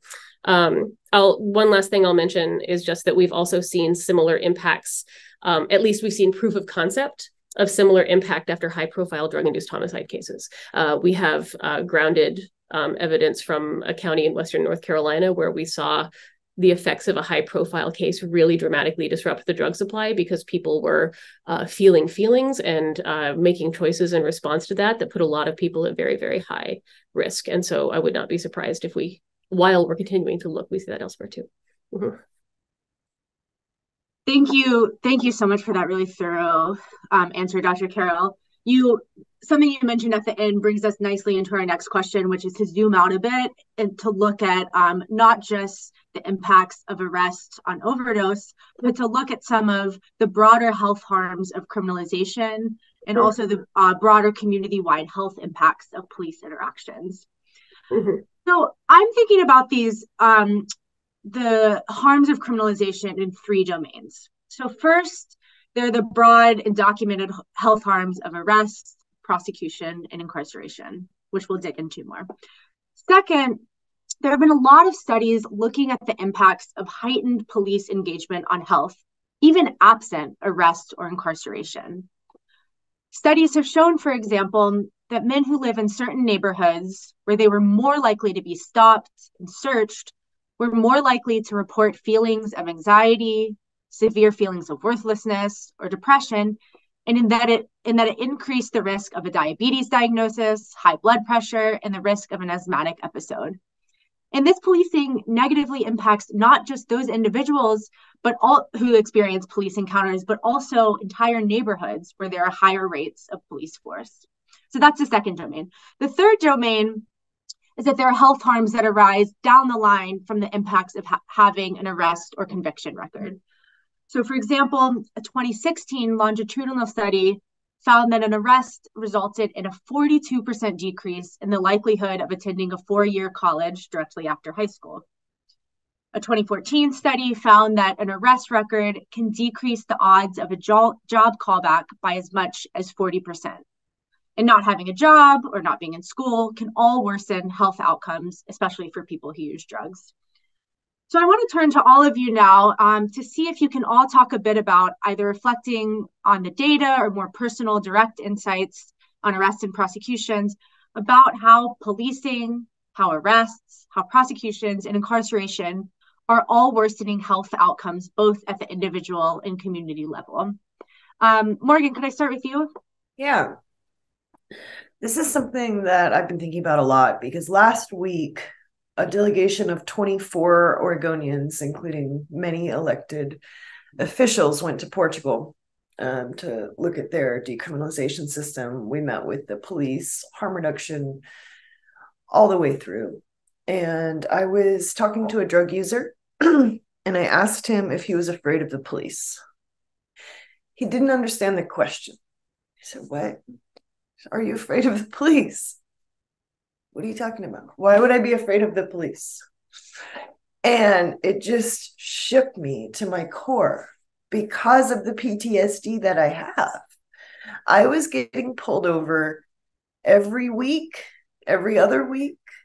A very important context to this is, I'm from like a poorer suburb of Portland. It's one of the whitest cities in America, and we have some of the worst racial disparities. And a really common profiling technique from the police here is just if you drive a crappy car. And so because I did, I was getting pulled over constantly, often at gunpoint. I've been raided by the SWAT team twice. They could have just knocked. I would have answered the door. You didn't have to do all that. But anecdotally, I can just feel the lingering effects of that. And mostly it manifests as PTSD. If I think like a light is being shined out my window, I get this jump startle reflex. And when I first got out of prison, so I went to prison for drug delivery resulting in death, which is something that I've worked with Dr. Carroll on. I had an episode of psychosis, an actual psychosis episode, because I was so hypervigilant all the time, and particularly around surveillance. Because, when I sat in jail and saw my discovery, I'm flipping through the page, I'm seeing pictures of myself. The DEA taking pictures of me and seeing the entire contents of my cell phone, where I'm lamenting the loss of my mom who died of a drug overdose and talking to my family about wanting to kill myself. And then I'm seeing these text messages in like my DEA case file. Just that level of hypervigilance and surveillance, you never move past that. So even now today, I'm an alcohol and drug policy commissioner and a public health researcher, and I'm all these things. And you'd think that I'd be able to put it behind me because logically I know I'm no longer the target of police activity or a DEA investigation. The lingering psychological effects of that are so profound. I'm very fortunate that I have veterans healthcare access, because when I had that bout of psychosis, who knows what would have happened did I not have immediate high quality healthcare. Most people getting out of prison in Oregon have Medicaid, at least. In many states, people don't have health insurance at all when they get out. Could you imagine trying to deal with the health effects of the mental health effects of PTSD in addition to physical health? And so that's something that I think about a lot. And then just, the collateral consequences that continue to haunt me to this day. And I am one of the most privileged people to contact have criminal justice system contact. When I look at my life today, I've been able to get a good job, and I've been able to surmount so many of these barriers. So I recognize my privilege. And if these things affect me, if they're this detrimental to me, can you imagine what more marginalized people are going through? Yeah, that just really breaks my heart. But every single time a police officer pulls up behind me, I get the white knuckle and can barely breathe. And I just think of that guy in Portugal who goes, why would I be afraid of the police? I don't commit crime. I smoke crack. It just doesn't need to be like this. The harms from mental health, physical health, collateral consequences, these harms are so documented. Sometimes I feel like we're framing this as like a debate, like, oh, everyone share your opinions on whether or not this is harmful. No, this is settled science. Thank you so much for that, Morgan. Valena, what do you have to add from your vantage point, either formerly as a prosecutor or your work with wrongfully convicted women? Yeah, well, thank you, Morgan, for sharing your personal experience and talking about how it still stays with you today. And I think something we maybe haven't talked about enough is the number of people who have served time for a crime and are on probation or parole. So just some numbers from the Prison Policy Initiative: 3.6 million people in the US on probation, 840,000 on parole. And think of all of those people who are surveilled. This is, a surveillance mechanism, surveillance state. They have to keep up with all these requirements. And how many of those people are drug tested? Whether or not the offense for which they served time had anything to do with a controlled substance, it's often just a standard requirement to do drug testing just as part of being on parole or probation. And the sad, sad result of this is the number of people who are in prison, incarcerated, just because of a probation or parole violation, not even because of a true offense or for what they initially went to prison for, but for this probation or parole violation. And that can be simply, a dirty urine. So I just think it's important to tie into this, the surveillance of our criminal legal system right now, the money that states put into surveillance, and to have these constant requirements. And also, each probation officer is going to be different. So you don't know what your requirements are going to be like if you're moved from probation officer to probation officer. So I just think that's a key part of stopping people from moving on after being incarcerating, stopping them from actually being able to be successful, and instead cycling them back through again. Thank you so much for that, Valena. Yeah, I think the probation and parole is such an under-talked about part of the criminal legal system. And in fact, more people are on probation and parole than are locked up in jails and prisons. So it's super important. Jennifer, can I invite you in, and I'll ask you if you could talk a little bit about specifically the harms of incarceration or post-overdose risk post-incarceration. Yeah, absolutely. I mean, incarceration is awful for public health. I feel like that's also not a controversial statement. It shouldn't be. And so, I mean, a lot of the work about this has come from a few states. I'm proud to say that the Department of Health and Human Services in North Carolina has spearheaded a lot of this research.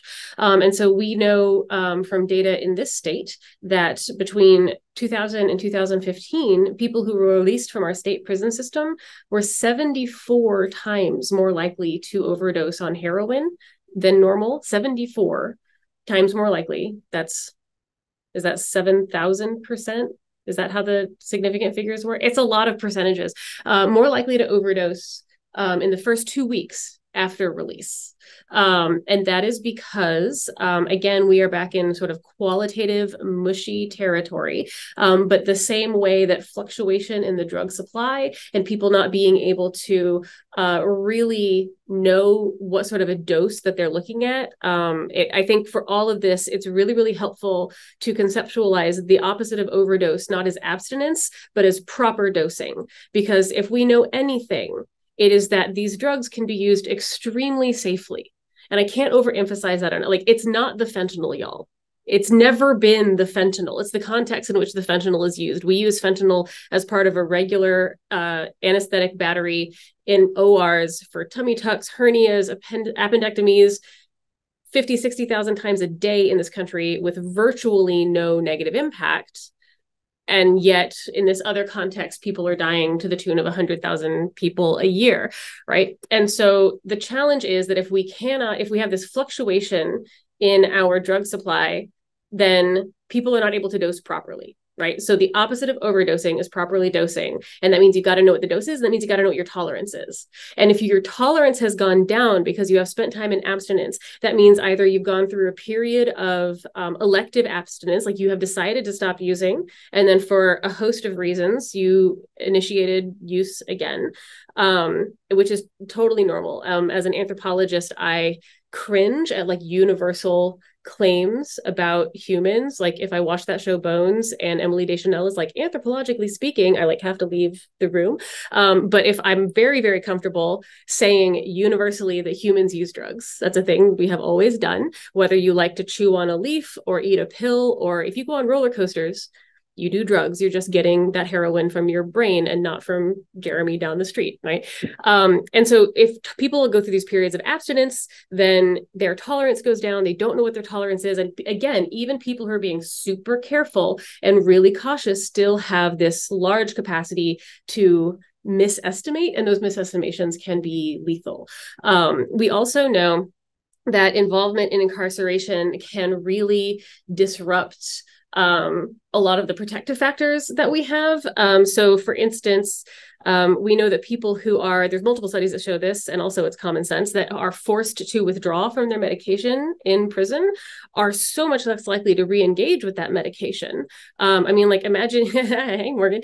So I mean, like imagine you have a personal trainer that like physically assaults you every time you like don't do reps correctly. You're going to stop going to that personal trainer, no matter how much exercise and cardio health would help you, right? And if you are relying on opioid agonist medications and you are forced into a position where they take you off of them and that puts you through a lot of pain, you're not going to be as willing to set yourself up for that kind of physical abuse at the hands of people who are in charge of you again.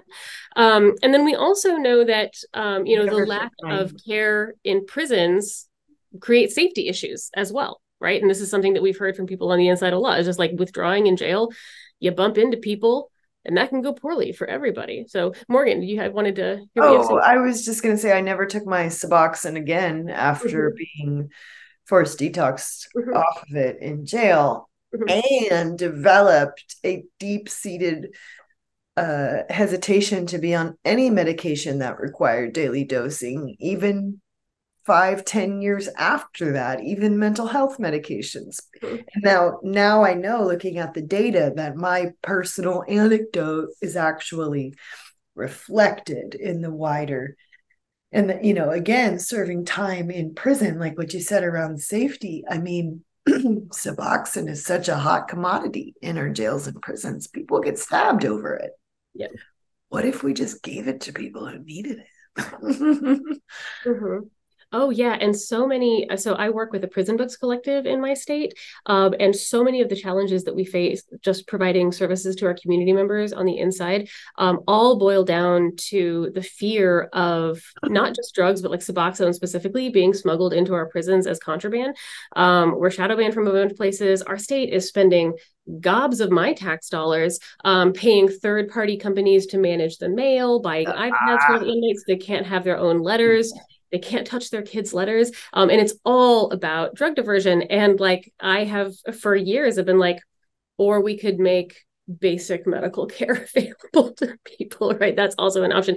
And this relates super briefly to a comment that was in the chat of like, well, what do we do about, there's a lot of sort of like petty crime or more than petty crime kind of associated with substance use and striking a balance, so on and so forth. And I think this is true about contraband in jails. I think this is true about all the nightmares that people have if they look at medications in a prison setting as a source of risk for that prison environment, and also just for communities that like people do desperate things when they are desperate.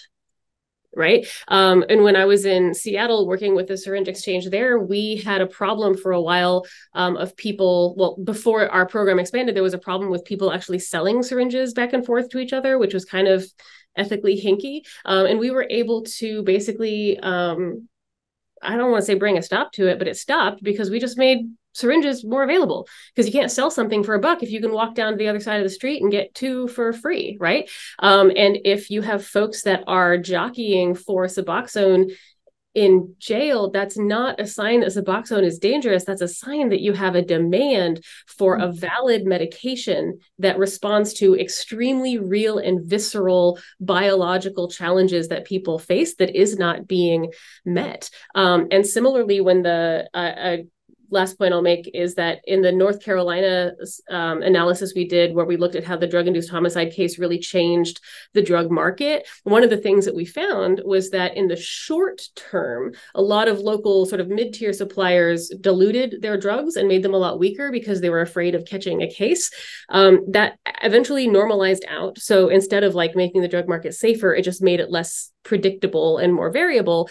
But in the meantime, I was talking to these folks who are regular consumers, and I was like, well, what did you do when all of the dope turned to garbage? And they were like, you just have to buy twice as much. And I welcome a conversation with that county sheriff about the public safety consequences of making the entire county's habit twice as expensive. Right. And access to medication can also do so like these are all signs of demand for basic evidence-based services that are not available, is how I would frame that. Thank you. So I think now at this point, probably all 100 people in the audience are with us that criminalization is incredibly harmful to people who use drugs. It impacts overdose. It impacts people's mental health. It has impacts far beyond an arrest or conviction. What's called collateral consequences or mass impacts of a record. And the impacts of surveillance are far reaching, both for people who use drugs or have been convicted of drugs, but as Valena said, also for people who have never used drugs, right? Lots of people have to take a drug test even if they've never used drugs. So this was a great segment. I want to move now into talking about diversion programs or court-based treatment. Because many family members and friends who are often well-intentioned might feel like they've run out of options for their loved ones who are struggling with drug use.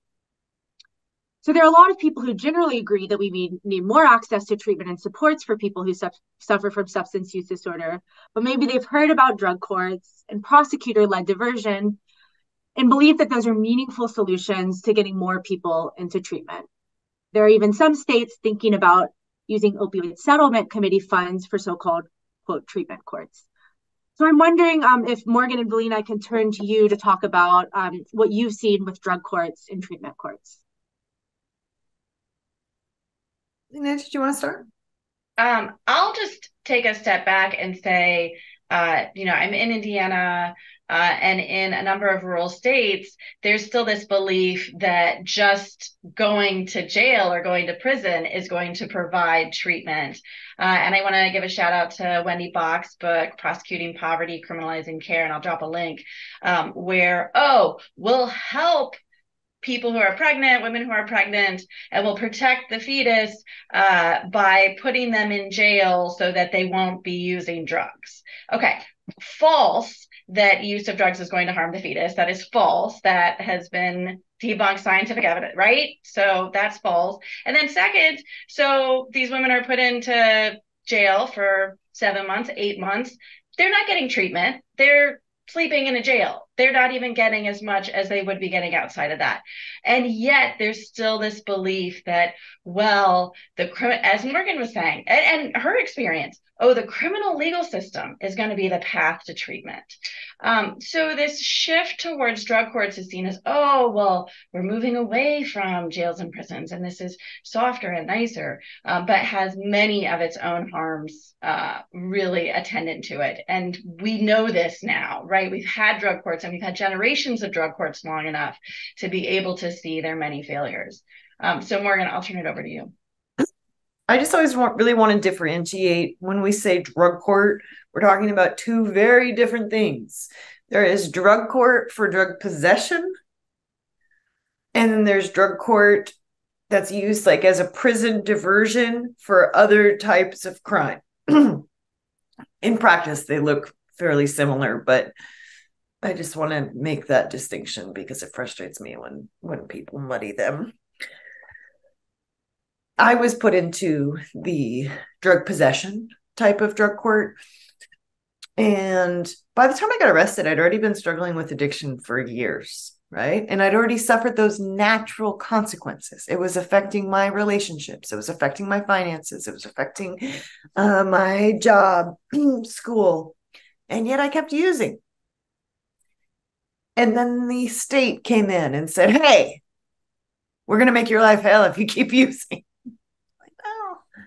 My life's already kind of hell, but I really thought that I really leaned into the system, growing up white and middle class in a military family. I still had some deep-seated notion that like the system is here to help. And I didn't want to lose my EMT license. I'd worked really hard to get my EMT and get into paramedic school. I was like, okay, this is the line I will not cross in my addiction. We set all these like lines in the sand. But how drug court works fundamentally is if you continue using, no matter what else you are complying with, you can jump through all of their hoops. The treatment that they're offering usually is not evidence-based, incredibly 12-step focused. I was having to, call the UA line and go UA 3 times a day. The place was 20 miles from, 3 times a week. The place was 20 miles from my house. And then, it's a year or a year and a half long program with all these weekly groups and UAs and all. It's just severely impacting people's ability to just live their life, have a job, parent their kids, or what have you. But then on graduation day, I didn't graduate. I just went to jail a bunch. In fact, I went to jail more than I would have had I just taken the plea deal. Exceptionally more, because it would have been like 5 days or maybe even no jail time for just a drug possession charge in Portland. But because I opted into drug court, and then my second time I got sanctioned, the second time I was being brought before a judge to go to jail, I said, I don't want to be in this program anymore. It was a voluntary pre-conviction diversion pathway. So I self-terminated. I'm like, no, I don't want to be in this program anymore. I'm terminating out. Just, give me the jail time and let me go. And the judge says, no, I'm not letting you terminate. And I was like, this is a voluntary program. And she was like, too bad. I'm giving you a jail sanction and you're staying in the program. And I turned to my attorney and I said, can she do that? And he says, well, she just did. So, my experience was just, it's an extension of the criminal justice system. And anytime you give them discretion, a budget, a program, it will be used punitively. That a judge gets to determine what methadone dose is appropriate or whether or not you should be on Suboxone is preposterous. The people in Portugal thought we were ludicrous for that because there's their medical doctor's advice is it. Obviously, they're the one who gets to officiate your medical care.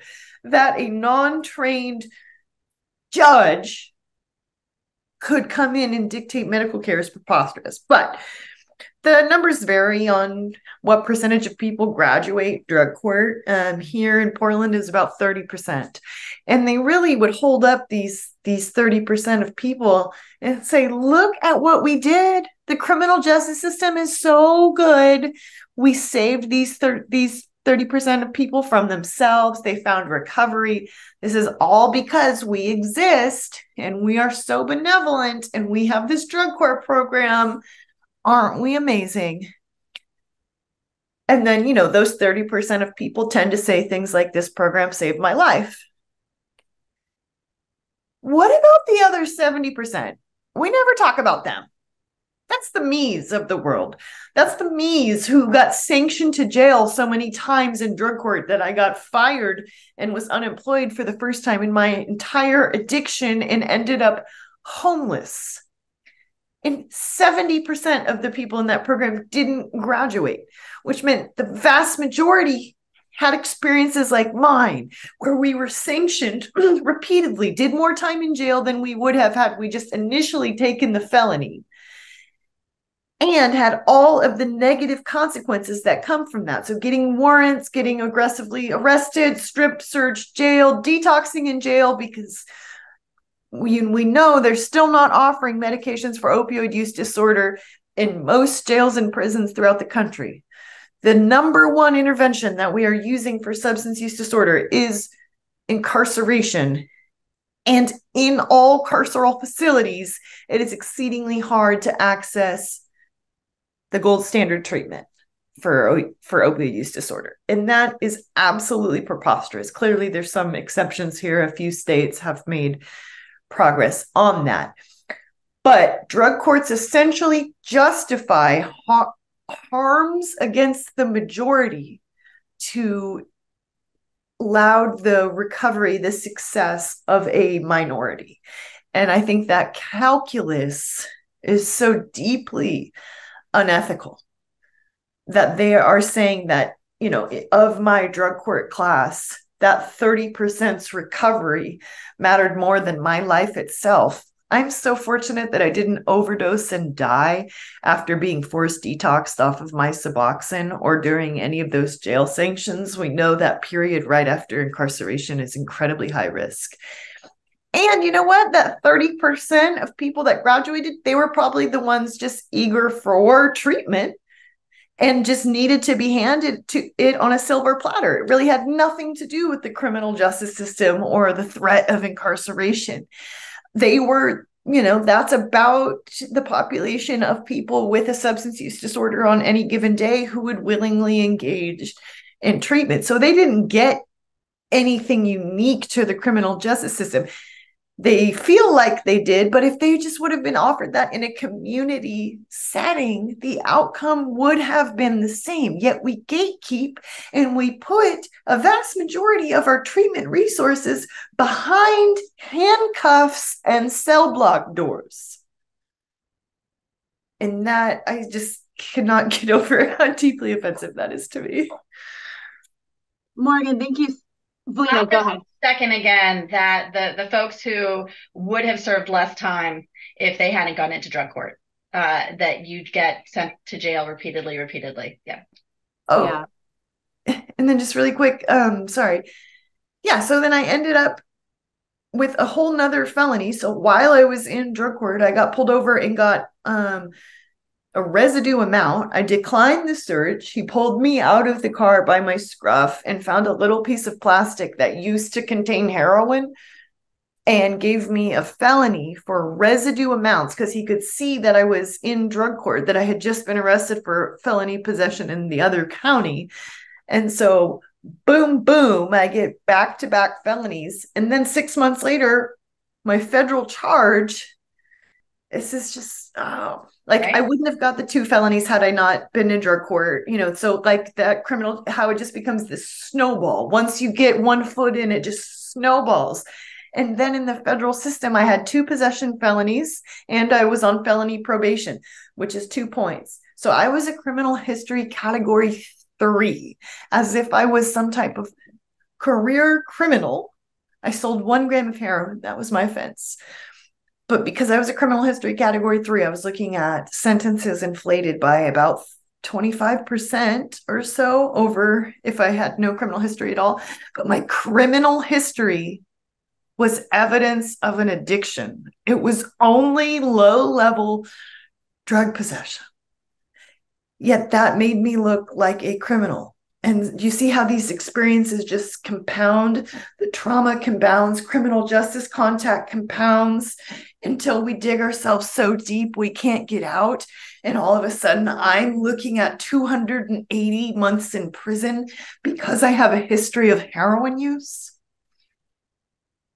Thank you so much for that, Morgan. That was really a masterclass in drug courts and in how our systems are really set up to fail us. I love how you ended with a brief glimpse on what our systems could be if they were actually helping us and were supportive.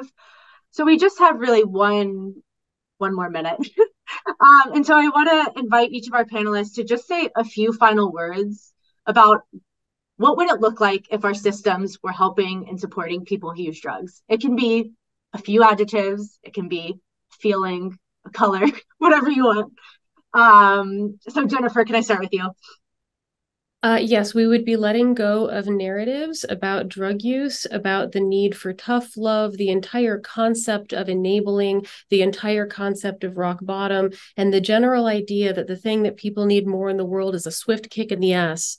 And we would let that go not only because it is wrong, but because we realize that it is very stupid to frame all of our policy and social responses and our relationships around a model that was designed to manage alcoholism among 40 middle-aged white men in the 1940s, because that's where that comes from, right? Like all of these narratives have a history, and also because we would recognize that the people who maintain authority over drug use in our society and government have been making stuff up for almost 150 years. We've been lied to our entire lives. Everything we think we know about drugs is very, very wrong. But we have people like my colleagues on this call who are living proof of what the reality is. So yeah, we would let go of the stories that we know don't apply to us and pick up what we know actually works to improve lives, and we know what that is. Thank you so much, Dr. Carroll. Valena, what would a system look like that actually supports and helps people? I would say humane and safe. The purpose, ostensibly, of the criminal legal system is to create safety. I know we had a question here about how do you balance substance use with public safety. We know how to do that. We know ways to do that. And we know there are also true and false narratives out there. So moving towards actually creating safety in our system instead. Thank you so much. And Morgan, what would a system look like that helps and supports people? Yeah, love is not tough. Love is kind. So it would look like autonomy. It would look like compassion and love. And it would value human life and dignity more than a puritanical notion of abstinence. Thank you so much. That's a beautiful note to end on. I want to thank our panelists again, Dr. Jennifer Carroll, Valena Beety, and Morgan Godvin, for your time here today. A reminder to the audience that this event is being recorded, and we'll send out the event along with the resources we put in the chat very soon in the coming days or next week. We're going to take a quick pause, like a 2-minute pause, so to 12:05 if you're on East Coast time. And I'll invite everyone to get some water, take a bathroom break, something else, whatever you need. And thanks again to our panelists. We'll see you soon. Thank you so much, Eliza and Morgan, Jennifer, Valena, for that just incredibly powerful discussion. We're going to start our next segment. And in this segment, we really wanted to pick up on many of the issues that they laid out for us in that last panel. But we also wanted to get a better sense of how these issues tend to manifest in Vermont. And for this, we turned to a Vermonter with really vast experience in the criminal legal system and expertise on criminal legal reform in legislative capacities as well in the state. Professor Jessica Brown, and Professor Brown, whenever you want to come on screen with us, that's great. Professor Brown is an assistant professor of law and director of the Center for Justice Reform at the Vermont Law and Graduate School in South Royalton. Prior to joining the faculty at VLGS, Professor Brown worked for 24 years as a public defender in Vermont and New Hampshire, in both the state and federal systems, the criminal legal systems. As a public defender, Professor Brown represented adult clients charged with felonies, misdemeanors, probation violations, and some post-conviction matters as well, and represented juveniles and parents in delinquency and other matters. Professor Brown currently serves on a legislative advisory panel to address racial disparities in the criminal and juvenile legal systems in Vermont. We asked Professor Brown to help us dig into what criminalization of people who use drugs really looks like in Vermont and what it often looks like, and kind of help us help explain what those systems really look like and how they work. We're really honored that you accepted this invitation, Professor Brown. We really appreciate you taking time for this. I'm excited to have you here. Thanks. I'm really excited to have you here because I think that the perspective you bring is just incredibly valuable. Not only do you bring insights about the criminal legal system, but I think having spent more than 2 decades actually counseling clients and helping them navigate the collateral consequences of criminalization gives insights that I think a lot of policymakers might not have. So I'm excited to bring that to the conversation today. And to get us started, I really just wanted to talk, at least from your experience. And I know this is not necessarily a data-driven question, but in our analysis, it really appears that a large percentage of drug arrests in the state, and we look back from 2018 to 2021. 3/4 of those arrests were for what we often refer to as low-level drug offenses. Is that consistent with your experience? And would you say the vast majority of the drug cases you handled were fairly low level? Certainly in the state system, yes. And we're just talking about Vermont. So I should, well, first of all, thanks for having me. I am glad to be here to talk about this with you today. And to clarify about my work as a public defender, I only worked in the federal system in New Hampshire, and I would say that the types of drug cases you see in the federal system are very different than the types that you see in the state system. In the state system, I would say that for the most part, they were pretty low-level drug offenses. Often resulting from controlled buys by informants working with the police or undercover police officers. So in those circumstances, we're not talking about controlled buys. Like, it's not like a TV storyline where it's a controlled buy of like a huge amount from a trafficker. We're talking about a controlled buy of a small personal use amount from a person who most likely is a user themselves.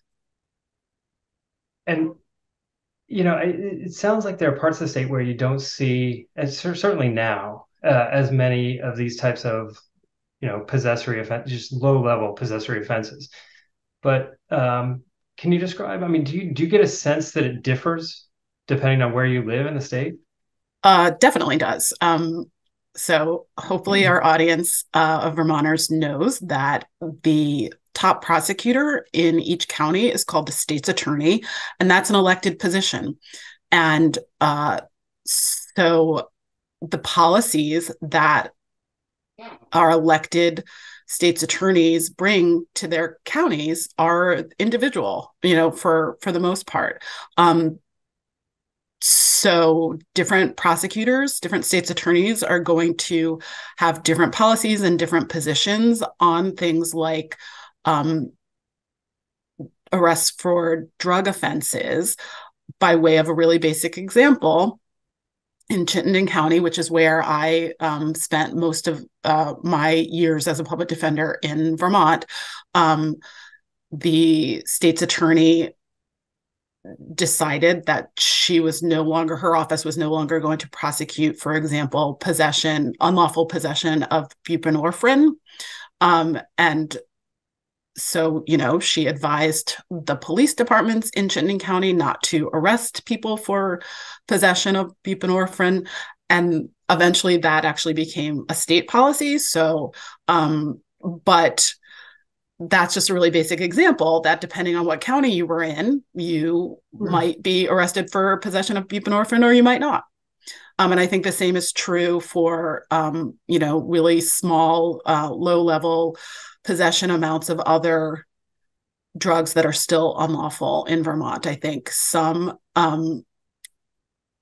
states' attorneys have, I'll say, deprioritized arrests for low-level drug possession. In terms of who's being arrested, from your experience, obviously you were a public defender, so you were representing people who are indigent, but did you get a sense from being in the courts who's being subject to these types of low-level drug offenses primarily? Are you able to characterize it in any way? Well, as you note, my experience is informed by the fact that I was a public defender. So I was representing people who qualified for court-appointed counsel, meaning they, their income level fell below a certain rate. So in my experience, a lot of poor people were being arrested for these types of offenses. What I'll say generally, I also can think of some stories about, and again, when I talk about who was getting arrested for drug offenses, we can't, detach that many of these people were drug users, right? And that's why they were possessing drugs or distributing drugs or sharing drugs that might lead to their arrest. And I think that certainly most of the folks that I was representing were indigent, but I'm sorry, I have like a little fly who just decided to arrive right now. Most of the people that I was representing, that I saw being charged with these offenses were poor. But I can also think of some prominent, newsworthy to me, in some spaces in Vermont, people who were drug users, who got charged with drug offenses, who were not poor, who came from families with resources. But as we heard the prior panel talking about, the messaging that so many of us have received for so long, whether we are family members of a drug user or prosecutors or judges or public defenders representing people charged with drug offenses, is this sort of tough love, like they need to hit rock bottom messaging, right? And so, folks who came from families with resources to try to support them and get them the treatment that they needed, but who were also led to believe that tough love was the way to go. And, we saw those people. I've certainly seen those people as well. And the last note that I'll add when you ask about sort of who was being charged is that I would remiss if I didn't say that in Vermont, we have, you mentioned that I'm on a panel, an advisory panel to the legislature to try to address the racial disparities in our criminal and juvenile legal systems in this state. And what we mean when we say that is that, the percentage of the population of Vermont that is Black or Brown or Indigenous is very small. And like, let's say less than 2%, right? And the percentage of Black, Brown, and Indigenous people who are incarcerated in Vermont, or due to convictions in Vermont, some of them are housed in a prison in Mississippi. The percentage of Black and Brown and Indigenous folks that we incarcerate for convictions in Vermont is disproportional to their representation in our population. So just talking about Black people, for instance, Vermont regularly, the percentage of our incarcerated population in Vermont that is Black is steadily around 10%, and the population of Black people in the state is below 2%. So, and I think that those disproportionate numbers apply to like every metric when we're talking about the criminal legal system. So we, prosecute more Black people percentage wise, right? We incarcerate percentage wise a higher Black people at a higher rate. We and I think that extends to drug offenses too, right? That we arrest and prosecute at a disproportionate rate Black and Brown people in Vermont for drug offenses as well. And I think that was really well documented. I think what you're referring to is the Council of State Governments report from 2022, or I imagine some of the data that you're referencing is from that, which really gave a stark picture of the state in terms of Black people being represented, more likely to be convicted in misdemeanor cases, more likely to be represented in all corrections populations. And more likely to be incarcerated for both misdemeanors and felonies more than similarly situated white people. I think it's pretty stark results, and definitely something that I know the state has looked at in a fair amount, but a lot of the discourse has been focused on, as far as I can tell, on changing the thresholds to try to address that between misdemeanors and felonies. In your discussions and sort of the legislative discussions, how much of the discourse is really getting at some of the issues that the previous panel really talked about? How can we get away from this carceral approach in the first place with people that use drugs? And how much can we shift the entire framework for the system to get more of these cases out of the system entirely? So, the idea of changing the threshold, right? So that an amount that currently, possession of an amount of drugs that currently would result in someone being charged with a felony would maybe be changed to only being a misdemeanor, right? But we've just discussed that, for example, that's still problematic in many ways, right? Including that Black and Brown people in Vermont are disproportionately prosecuted for misdemeanors and convicted and sentenced to jail, right? So I am, like the earlier panel, definitely among the people who believe that we have to entirely separate the medical issue of substance use disorder from our criminal legal system, period, right? So we, sure, we could change the threshold so that felony drug possession is now misdemeanor drug possession, or we could not criminalize drug possession, period, right?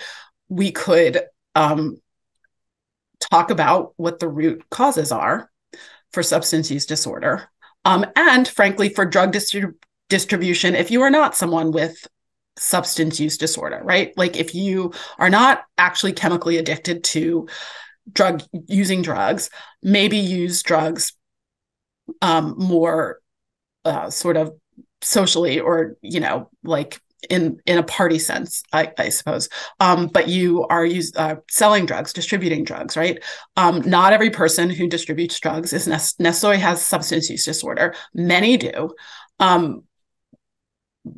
But I mean, I think that the substance use disorder is a medical issue, right? So for that reason, it should be completely separated from our criminal legal system. As someone brilliantly put it on the earlier panel, like, why would we leave medical decisions to our judges and prosecutors and departments of corrections as opposed to medical doctors, right? And then, what might drive someone to distribute drugs who is not themselves necessarily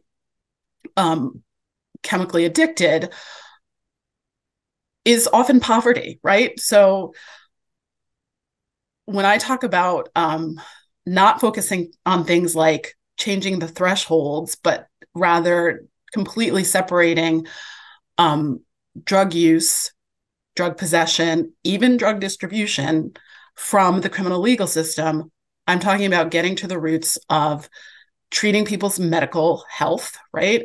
And also solving poverty, meeting people's needs in this country, in this state and in this country, so that they are not driven by desperation to crime, and also meeting people's health needs so that if they have, for example, substance use disorder, they have access to treatment. Like, I envision certainly for the state of Vermont, I think that this is very possible. I envision a world in which the immense resources that we put into law enforcement are from police departments to probation and parole offices to jails, that we put those resources into creating much more robust treatment services in our communities for people who are drug users. And I really want to come back to that conversation because it's a really important one in terms of breaking down, I think, a little bit more for people what resources we do pour into the criminal legal system. I don't think people realize completely how much goes into prosecuting a single case, in the courts, how many people are involved in that process, how much resources it really takes. But I want to go back to sort of what you really talked powerfully about and what our previous panelists really got into very powerfully.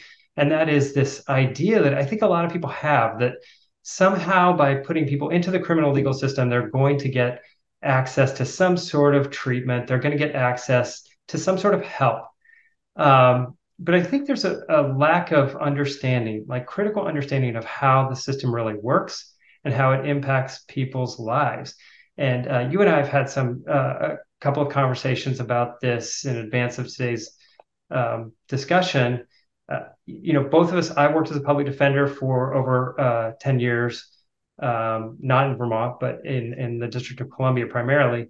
And we've compared notes on some of the different systemic things, but a lot of things are just really similar in terms of how people are brought into the system and how it impacts their lives, just being prosecuted, and just sort of the way the system is set up. Has all these very powerful impacts on people's lives. So I was wondering if you can sort of give people a little bit more context for how much goes into, what happens. I mean, a person's in a holding cell, they're moved, to court. Sometimes they're asked to come back to court, and how much does that really consume of a person's life, even if they're released? Sure. So, when a person gets arrested, they might, most likely they'll go to the police department at least for some period of time, even if they're going to be released. Maybe they're released with a citation to come to court, a month in the future, or maybe they're held until they go in front of a judge that day or the next day. If it's the next day, they're going to go to jail, right? For someone who is released, not held for while their case is pending. I mean, you asked about sort of all the resources. When I start to think about it, the numbers of people involved grow really quickly, right? So there's engagement with the police department. Then there's engagement with the court, we start to think about like the court clerks who are processing the new case. Well, actually, before it even gets there, we're thinking about the prosecutor's office, right? So the prosecutor staff of, administrative staff and lawyers who process new cases as they come in. And then the court does the same thing.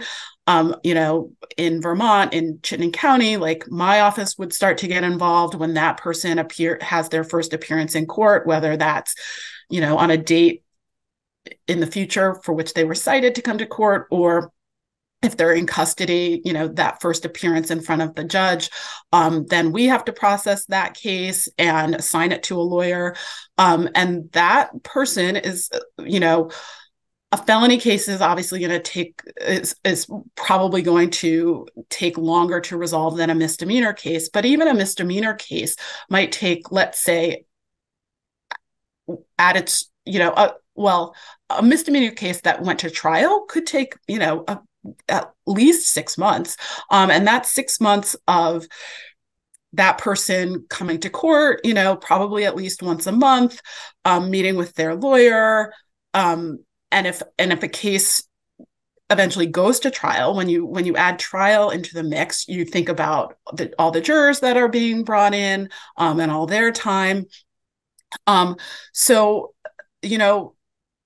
being arrested, I mean, this will not surprise anyone, but being arrested has an extreme impact on people's lives. Even if someone, if someone just gets cited and isn't even maybe brought to the police department, like that's best case scenario. But like most people are going to be brought to the police department. Maybe they're held overnight. Maybe they're held while their case is pending the entire time. But even being in jail overnight, like who's going to pick up your kids? Like who's going to tell your boss why you're late for work? Like who's going to tell anyone in your life where you are? Like, so there's like sort of the immediate impact, and then there's the lasting impact too. There's the stigma of being in trouble with the law, even if eventually your case gets, like, you got acquitted, let's say, or your case gets dismissed, or your case gets resolved for what's perceived as a much less serious offense than what you maybe originally were charged with. I was thinking after one of our conversations about like, even when people are acquitted or their charges are dismissed and maybe their court documents are sealed or their cases expunged, right? Their convictions expunged. I was thinking about, well, what about Google? Like, what if, a potential employer, just does an internet search? Like, are news stories scrubbed from the internet? Probably not, right? So, there's a real lasting impact. And I think particularly in my experience as a public defender, I'm not going to say that there was an intentionality to it, but I think that there certainly were subconscious biases that manifested in judges and prosecutors thinking that there was less of an impact on poor people to being involved in the criminal legal system than there might be for wealthier people, like a sort of an assumption, or like that poor people didn't have jobs, or poor people didn't have family responsibilities, or that being in jail, frankly, wasn't going to be as bad for them, especially if someone had been involved with the criminal legal system before, right? And all of that is patently not true, right? The impacts of going to jail are terrible on everybody who goes to jail. And, there are a lot of working poor in the state of Vermont and in our country. And the impact is just as bad, regardless of what your sort of wealth or social status is. And what we're here to talk about today is also to add into that mix that you're a drug user, that you have a substance use disorder, right? So in Vermont, and this was spoken about on the earlier panel as well, in Vermont, people with substance use disorder who end up in jail can get medically assisted treatment while they are in jail. And I am I'm about to use the word glad. I mean, I would rather they be able to get it than that they not be able to get it, right? Like, to have someone in jail withdrawing from drugs is both cruel and dangerous. So I would rather that they be able to get that medically assisted treatment in jail than not. However, I think it is shameful and an embarrassment that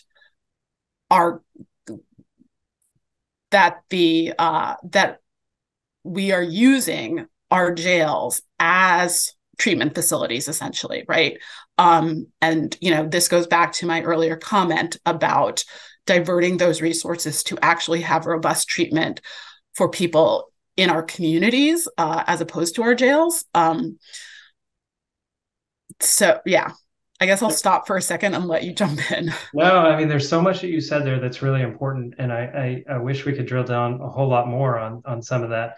I do want to go back to sort of the impacts of arrests, because I think a lot of people think, well, maybe a case is going to be diverted after it goes to the court system, or maybe eventually, even if there's a conviction, we have record clearing laws that will allow you to go back and get that off the record eventually.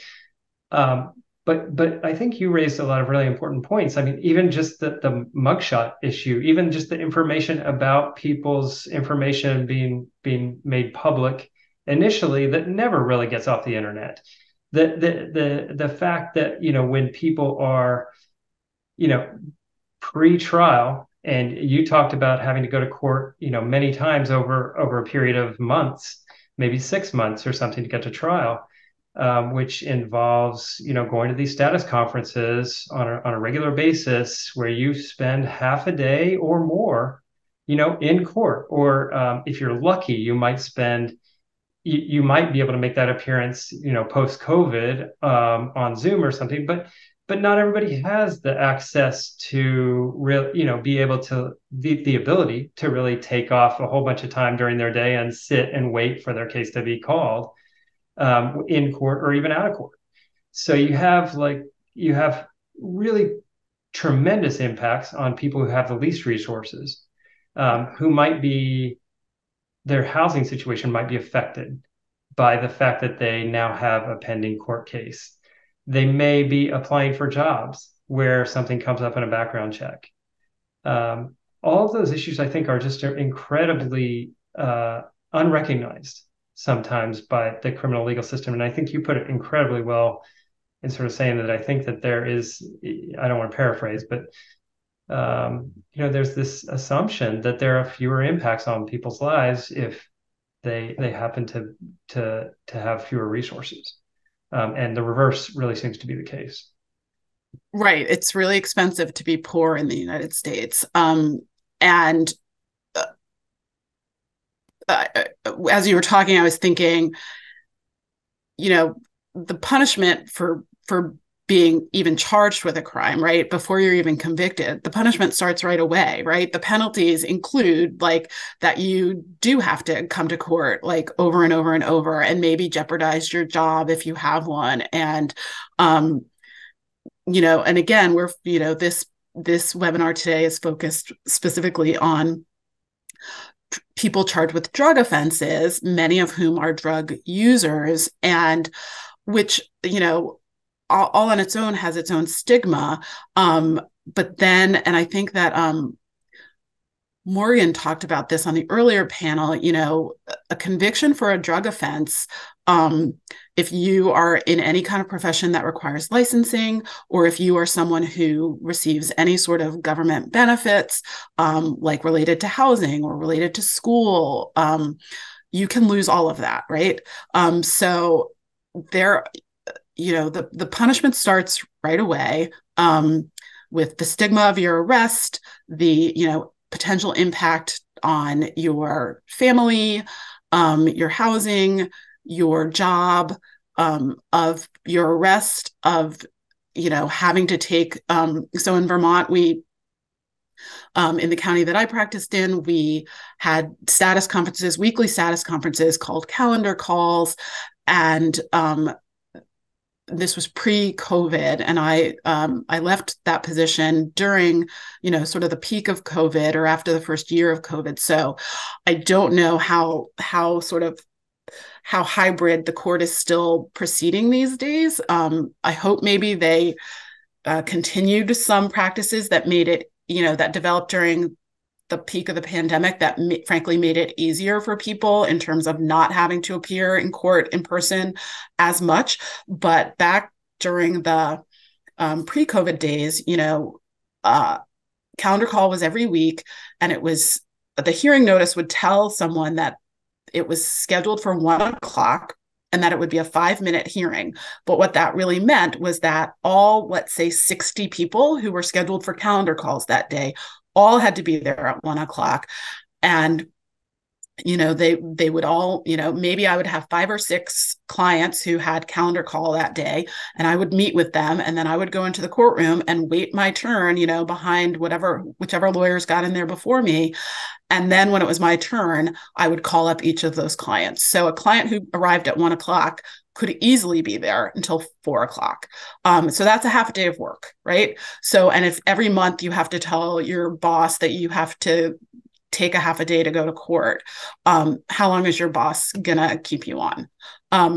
So there are penalties that come with being arrested for a crime that start, from the moment of arrest and go through conviction. There are collateral consequences, like we've talked about, specifically related to drug offenses. Collateral consequences can include, licensing and benefits and things like that. I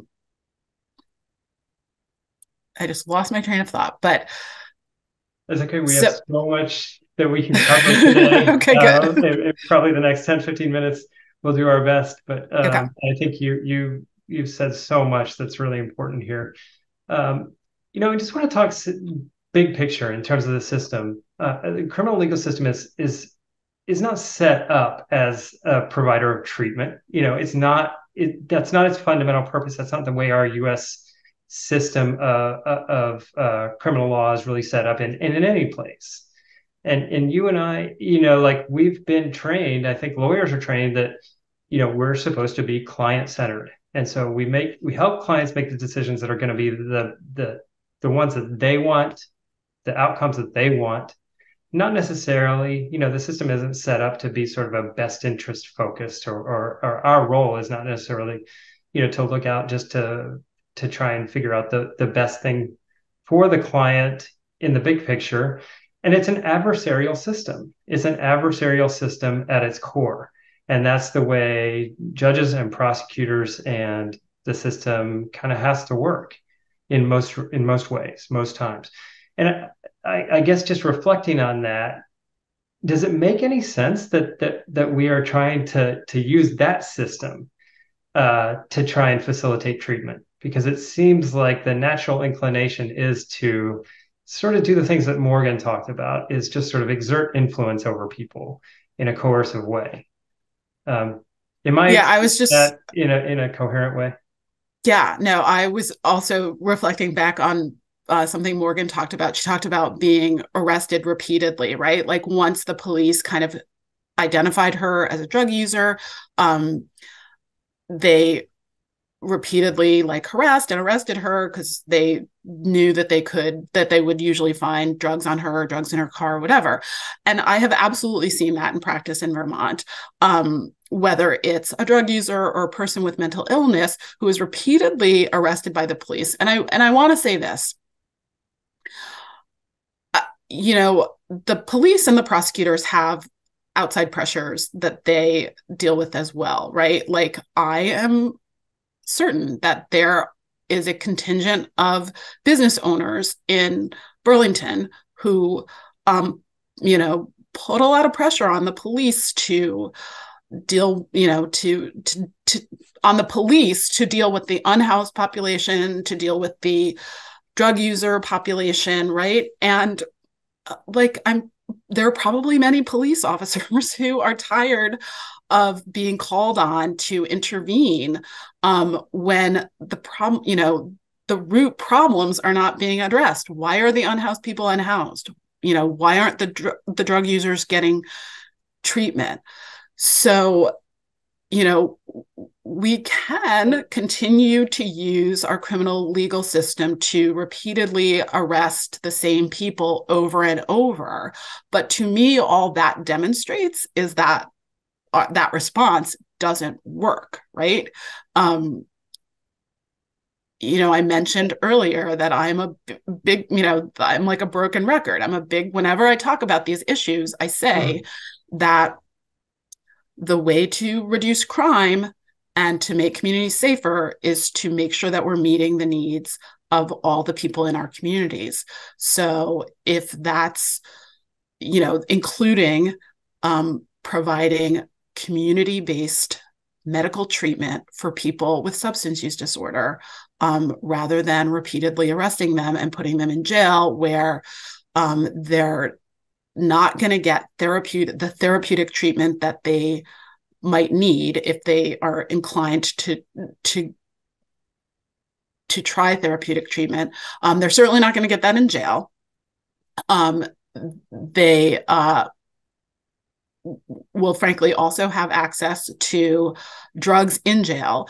And as has been noted, I think on the earlier panel, they then there is heightened risk of overdose in jail and upon release from jail. So, my message is always that if putting people in jail really made communities safer, the United States would be the safest country in the world. It is not. When we're talking about arresting and criminalizing people for medical conditions, jail's never going to work. Jail's never going to solve the problem. And we should stop doing it.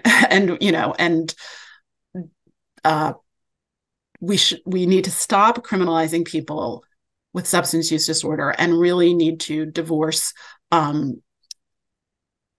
response to the problem of addiction and drug distribution as it relates to drug users from the criminal legal system. And frankly, I would think that our court system and our Department of Corrections, our law enforcement systems would appreciate not being called on to be the responders to people in a medical crisis or people in a mental health crisis, because they're not trained to do that, right? And we have become dependent on asking them to do that, and they're not trained to do it. It shouldn't be their jobs, and it's certainly not having those people serve those roles is certainly not fixing any of the problems.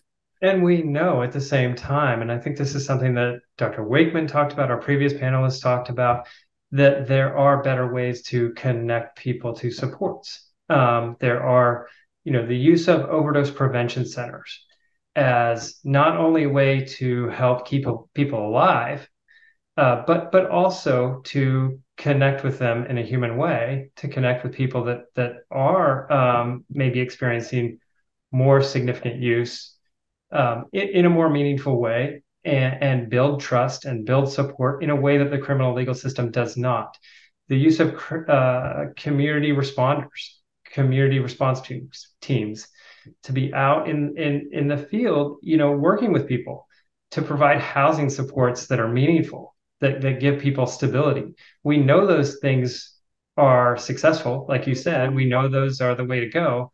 And yet we still continue to spend the resources that we have on the system.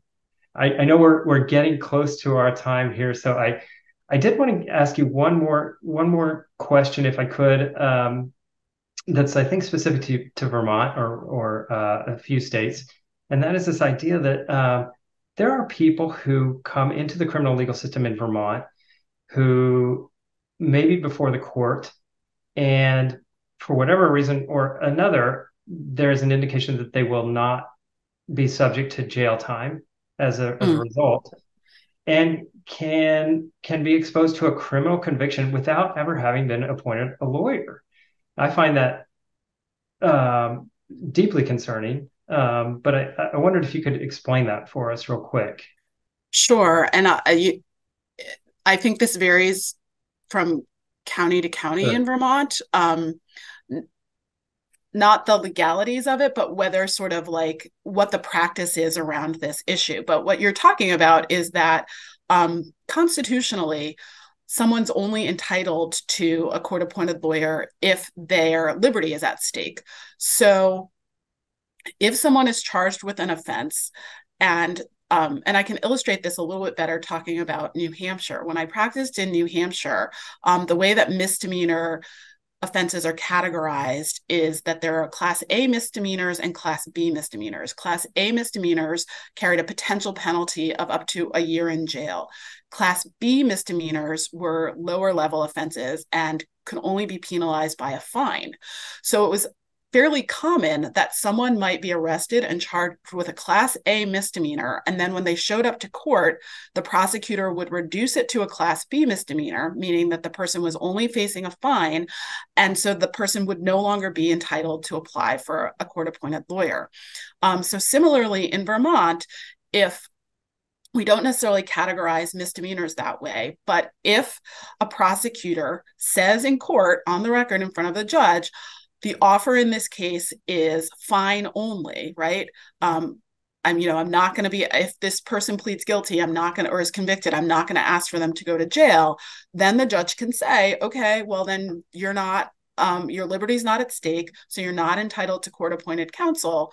So that leaves a person to either hire private counsel if they can afford it, or not have a lawyer at all.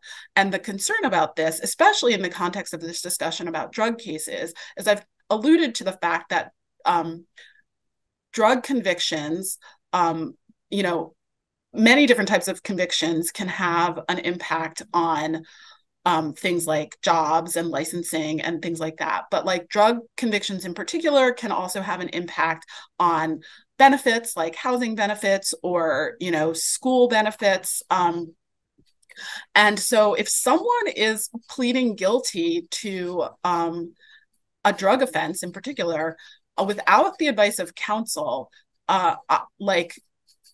there's no way, I will just say, there's no way that they're going to fully understand the potential impact of that decision.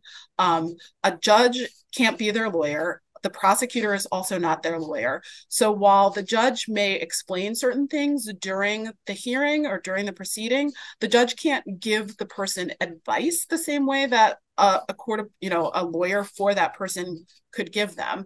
And in my experience of 20 years of explaining to people sort of what their constitutional rights are and what the impacts are of pleading guilty or going to trial, or the potential impacts of a conviction are, it's complicated. It's not, lawyers are trained to understand the legal language. Non-lawyers are not trained to understand the legal language. And frankly, it's a travesty, I don't think it's too strong a word, to put people in a situation where they are not going to be fully understanding what they're agreeing to and the potential impacts of a conviction on there. We haven't even talked about like immigration, right? Like there's all kinds of what we call in legal language collateral consequences to convictions. And there's just no circumstance, whether there's liberty at stake or not, that I think that anyone should be put in the position of making decisions about how to proceed in a criminal case without the advice of counsel. It's an incredibly troubling concept, but thanks so much for explaining it to us. And I think we're really running up against the end of this segment in terms of time. I just want to say thank you so much. We've packed a lot in. I feel like this conversation could go double the amount of time and still not cover everything we really want to cover. But we really appreciate you spending the time with us today. We appreciate the work that you're doing and your colleagues at the Center for Justice Reform. And we look forward to additional conversations, hopefully in the future. Thanks so much, Jessica. You're very welcome. Thanks so much for inviting me. And I would definitely I hope we have many more collaborations in the future. So thanks. We look forward to it. All right. Take care. Everyone, we're going to take a quick break before our next panel. We've, as you can tell, tried to pack a lot into today's event. We really appreciate those of you who are sticking with us for the entire event. We have one more panel coming up, and we're going to take about a 9-minute break, 10-minute break before we get to that. And while we do that, we're gonna play a short video about overdose prevention centers, a video that features some of the great work and the staff at On Point NYC, which, as many of you know, opened the first 2 OPCs in the U.S. last year. They've already reversed over 1,100 overdoses that could have turned fatal without their incredible work, their incredible interventions. If you need to step away, we'll put the link in the chat for you to check it out later. But thank you again for being here today and for sticking with us. And we'll be back at 1 p.m. for our final panel that discusses reforms in practice around the globe. See you soon. All right, we're back. Thanks again, everyone, for sticking with us. We're going to try and get everyone connected here in just a minute. But I'm going to go ahead and get this panel started and start doing the introductions of our panelists. This panel, this next segment is what reforms have intended to focus more on where things are happening. What reforms have actually been enacted around the world, where things are happening, and how we got there some really interesting those places. And we've been able to bring together some really interesting speakers different perspectives who also bring different perspectives to this discussion. Niamh Eastwood is the executive director for Release, which is the National Center of Expertise on Drugs and Drug Laws in the UK. Niamh is a member of the expert steering group for the Global Drug Survey and has been a technical advisor to the Global Commission on Drug Policy and has several research roles and university roles as well. So her bio is in the chat. We really appreciate Niamh being here and giving us perspective from all over the world. Corey Davis serves as the director of the Network for Public Health Law's Harm Reduction Legal Project and is an adjunct assistant professor at the NYU Grossman School of Medicine. Corey was previously a senior attorney at the National Health Law Program and has served as an employment rights attorney in the past in Pennsylvania and has authored several recent studies assessing the impacts of decriminalization of low-level drug possession in Oregon. And finally, Kennedy Stewart is an associate professor at the Simon Fraser University's School of Public Policy and director of the SFU Center for Public Policy Research. He's a former member of Parliament in Canada from 2011 to 2018 and served as the 40th mayor of Vancouver from 2018 to 2022. He's also authored a book explaining the process of getting to the decriminalization exemption in British Columbia entitled Decrim, How We Decriminalize Drugs in British Columbia.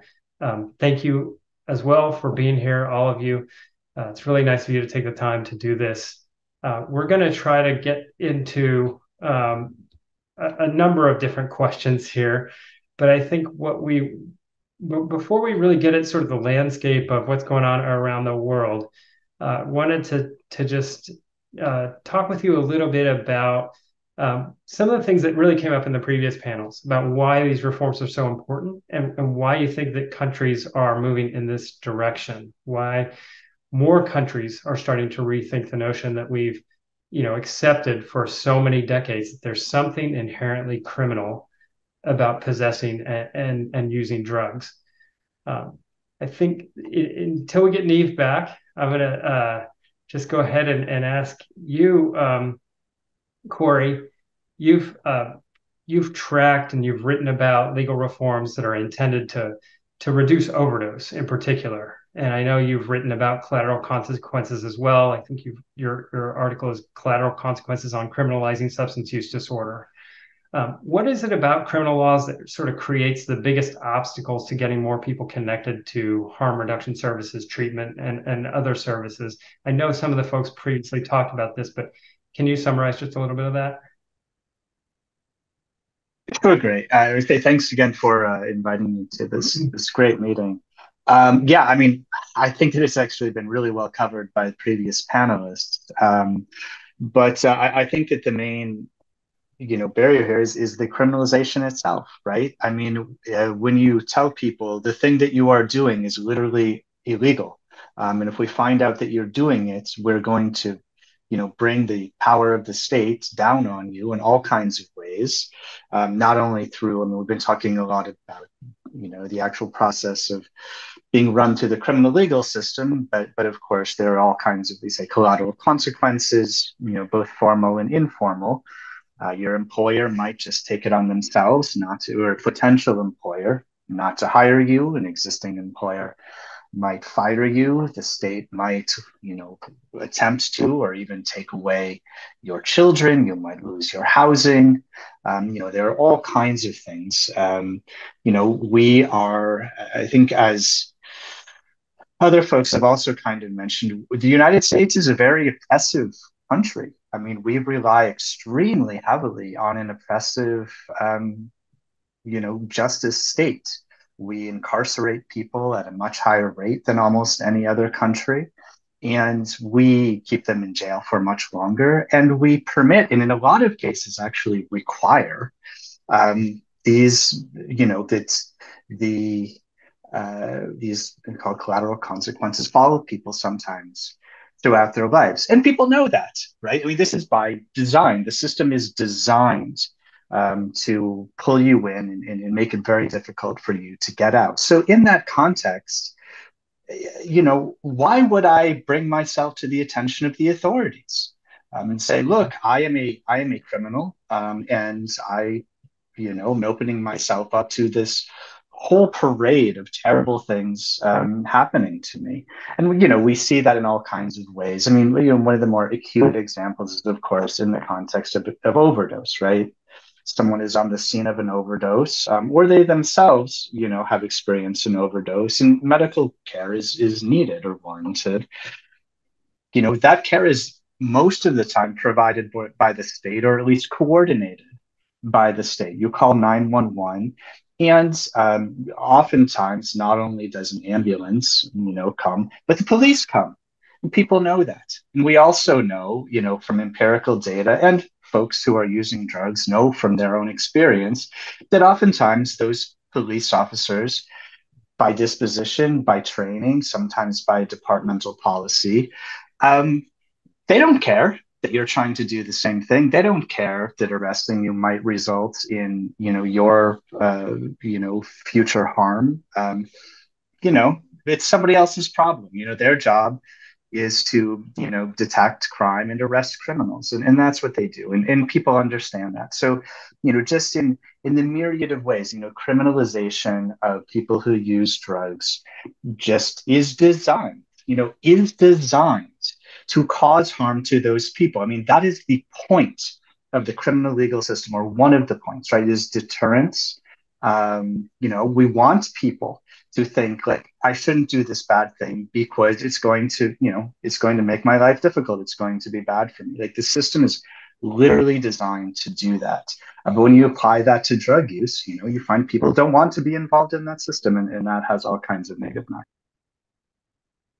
Thanks, Corey. Kennedy, I guess I'll turn to you next to sort of pick up where Corey left off. And Niamh, we were just talking, hopefully your sound works now, but we were just talking about sort of just the reasons that more places are starting to get their arms around this idea that decriminalization is a better approach. And so the reasons, the harms that sort of have driven that conversation. I'm going to turn to you in just a second, but Kennedy, Stewart, if you could just sort of give us a quick snapshot. I know that when the overdose crisis has been severe in Vancouver, particularly, and BC generally. And one of the primary reasons for the granting of the exemption really was the just incredible crisis that you all were facing And I think it's very much in line with what the Minister of Health and Addictions said at the time that the exemption was granted. And I don't know if we have that, but I know that she said that we know criminalization drives people to use alone, given the increasingly toxic. Sorry? I'm not going to read the entire statement, but the decriminalization is a vital step to getting people more connected to the services and supports. Is that sort of like the central, one of the central issues that drove the decriminalization exemption in BC? Yeah, thanks for having me this morning or this afternoon where you are. And thanks for putting us on. It's such an important discussion. And I just wanted to say I'm coming to you from the unceded traditional territories of the Musqueam, Squamish, and Tsleil-Waututh people here in Vancouver. You know what? When I came in as mayor in 2018, what started to land in my inbox every Monday morning was the death count, essentially the number of people who died the previous week of overdoses, but so I should say the toxic drugs, and then the number of people that we had revived through our fire rescue service. And it really what has driven decriminalization, I think, in British Columbia are the facts of the matter, where we had one person a day dying here in the city, still 6 people a day in British Columbia, and then anywhere from 20 to 25 a day in Canada. And when the chief coroner comes out and just reports these numbers, it takes a while to get your head around it. And then you realize like the massive toll that this is taking on families. And so then you start to have, of course, the activism always starts at the local level. The drug using community starts to take matters into their own hands. They're quickly endorsed by medical providers. And then politicians get super nervous because they realize that they are presiding over a massive policy failure. But the key is always when the police get involved and say, we can't deal with this anymore. Our members are facing mental health crisis themselves. They don't know what to do when they arrive on scene. They're arresting people and for no reason. It's the system breaks down essentially, and then eventually, as politicians are supposed to do, you get new policy solutions, but really only after the level of tragedy becomes so apparent. Thanks so much, Niamh. I wanted to go back to you on this question too, just because I think, like, particularly the Portugal example, people talk about a lot as being sort of health crisis driven in terms of the impetus for change. Can you describe that just a little bit? And is that sort of reflected elsewhere in the world? So firstly, apology for the technical problems. I'm afraid my computer didn't like Zoom, so I've had to move to my laptop. I think the situation in Portugal, and as many people on this webinar will know, Portugal decriminalized possession of all drugs back in 2001, and very reflective of what Kennedy has just said, this idea of crisis.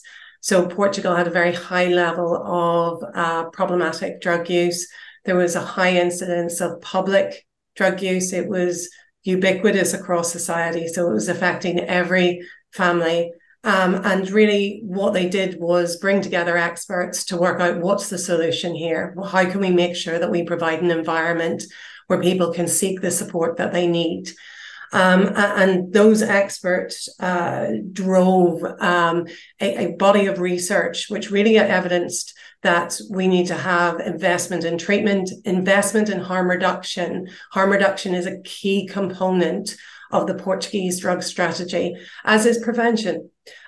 But key to all of those is decriminalization, that none of these interventions will be as successful as they can be without a decriminalized model, without ensuring that people are treated as humans and people, first of all, rather than criminals. And I think that's a really important point to get across, that when you treat people as criminals first and foremost, they won't want to come and get the support they need.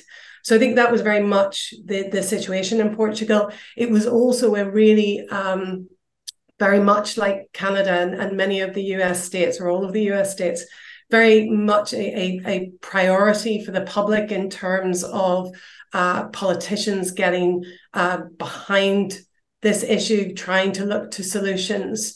So definitely in Portugal, the driver was crisis. I think in other countries across the world, Portugal's often held out as the only country that's decriminalized. That's not the case. There are dozens of countries that have ended criminal sanctions for possession of all drugs, not just cannabis. And for many of those countries, it was from a human rights-based approach. So countries like Germany, Spain, Italy, all have ended criminal sanctions for possession through their constitutional courts in recognition of bodily autonomy, of the need for privacy, of the fact that the use of the criminal law to try and deter this activity, which we know it doesn't, and we know that it causes more harm than good, is interfering in people's private lives. And I think, we've talked a lot today about a problematic use, about drug dependency, but we also have to remember that there's the majority of people who use drugs do so without any harm to themselves. The harms that they face are the harms of an unregulated market and of criminalization. And so the other group of people that we are over-criminalizing are young people, and we are therefore disadvantaging them in the way that Jessica described about the impact of criminal records on life opportunities. And so very much that, again, has been one of the drivers that we've seen in other jurisdictions for decriminalization. And just finally, I would say that the more recent examples of decriminalization have come about as a result of the evidence that criminalization doesn't deter use, the evidence that criminalization is actively preventing people from seeking support when they need it. And so one piece of research that I think is really helpful is one that was released about a year ago in the UK from the Higher Education Policy Institute that reported that nearly 1 in 5 students who had a scary experience with drugs did not seek emergency help for fear of punishment. And I think for any parent, we talk about how the drug laws are there to protect children. They are actively doing the opposite. And that any parent would want to make sure that there is a legal system in place that enhances people's access to help, access to health, and respects human rights. I think that's an incredibly powerful point. I wanted to also ask you, Niamh, there was a report that was put out by the Office of the High Commissioner for Human Rights, the UN. It was put out in, I think, September. And there seem to be some pretty direct, powerful statements that track some of the things that you just told us. I don't know if we have that one of the statements, but the High Commissioner Volker had said, that laws and practices deployed to address drug use must not end up exacerbating human suffering, that treating people who use drugs as criminals is not the solution.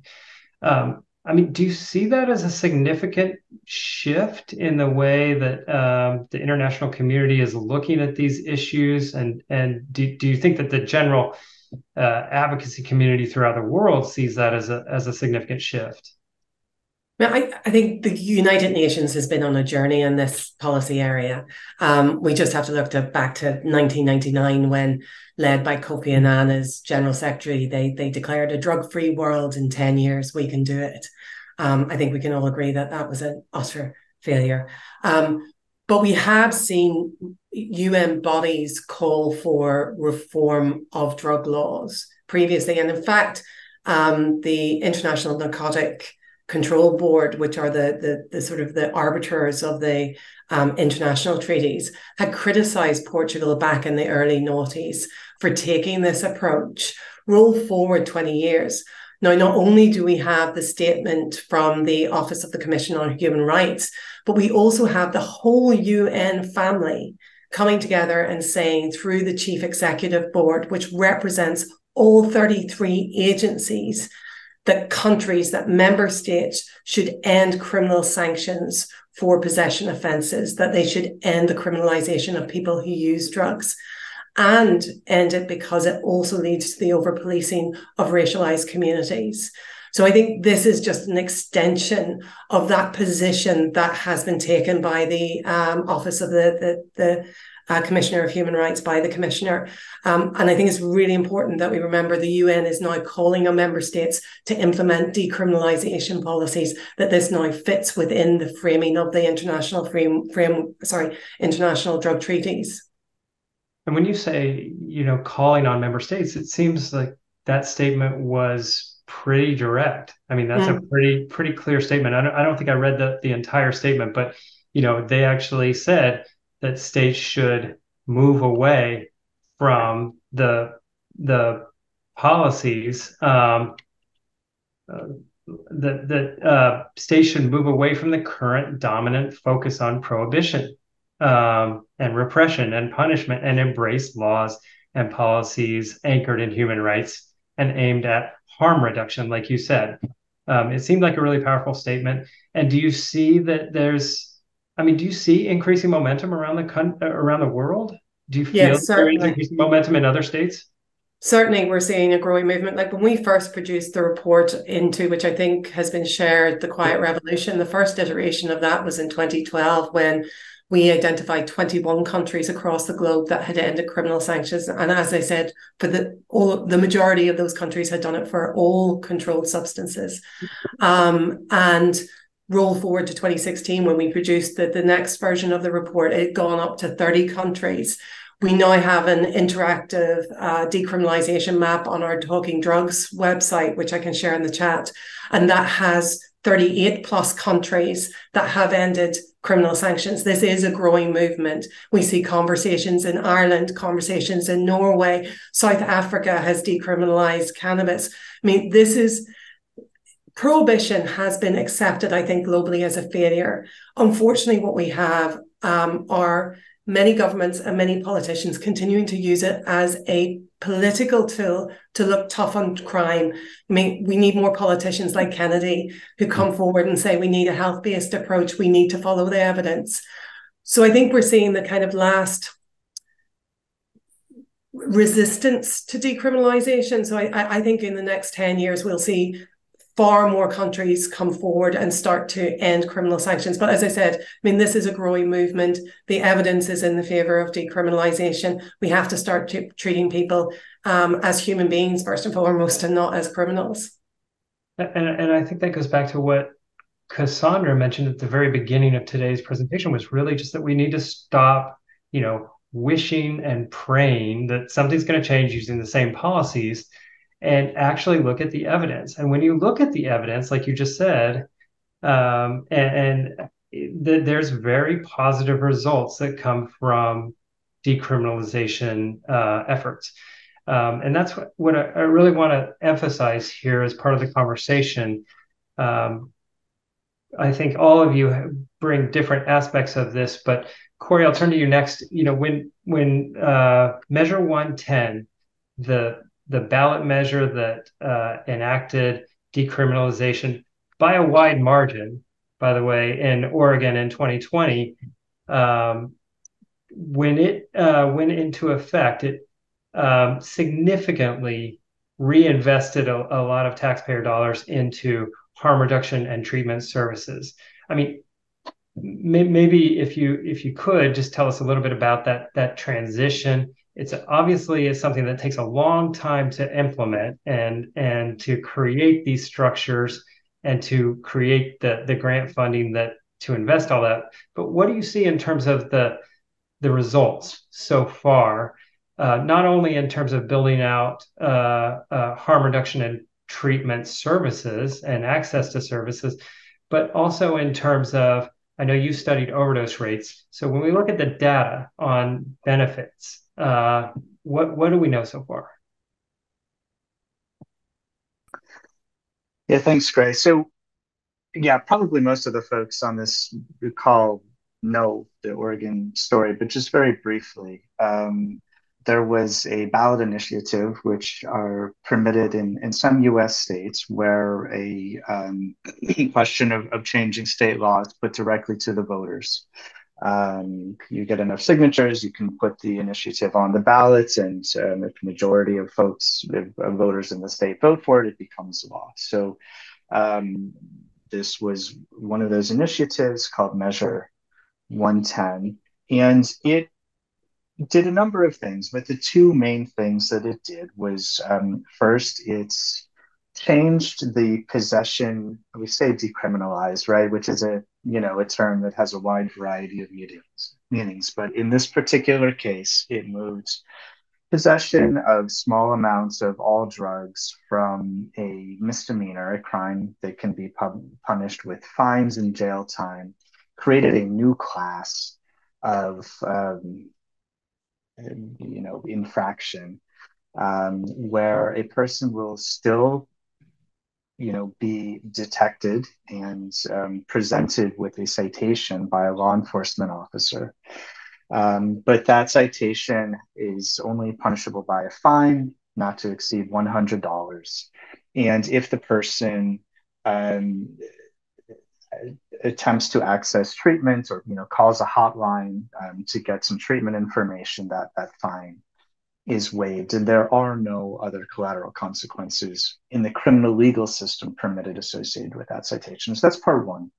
Part two, Oregon has legalized cannabis and generates a fair amount of money in taxes from the sale of cannabis, and it redirected some of that, actually a majority of that cannabis tax money, into a variety of prevention, treatment, harm reduction initiatives. So it's kind of this, two-legged stool, and it did a few other minor things, but those were the big ones. So we were one of the first groups to look at that empirically, and it's relatively new. So this happened in early 2021. So we're still in early days.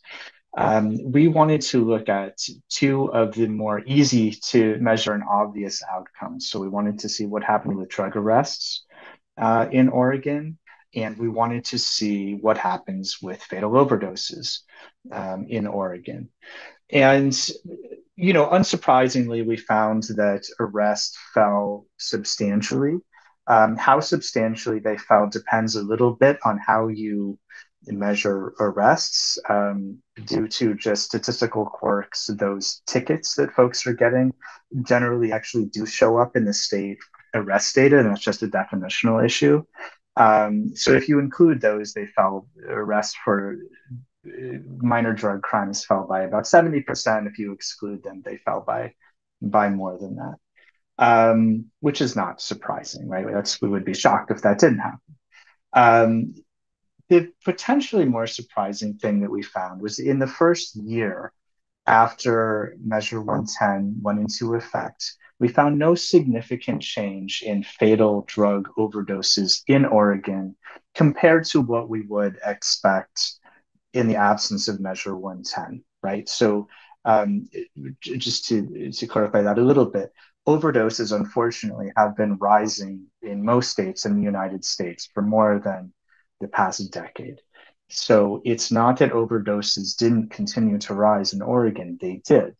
But unfortunately, overdoses continued to rise in most other states in the United States. And we didn't see a change in what we would have expected had Measure 110 not been enacted. And if I could editorialize just for a second, I mean, as a research team, I had originally thought that it would be the proponents of Measure 110 who would be very unhappy with that finding, because a lot of those folks, I think, very sincerely thought that Measure 110 would result in a reduction relative to trends in overdose deaths. And unfortunately, again, in this first, relatively brief time period, we didn't find that. But in fact, what happened was that it was the opponents of Measure 110 who seemed very unhappy with that. And they kind of convinced themselves and everybody else, it seems, or a lot of other people, that Measure 110 was the cause of all of Oregon's ills.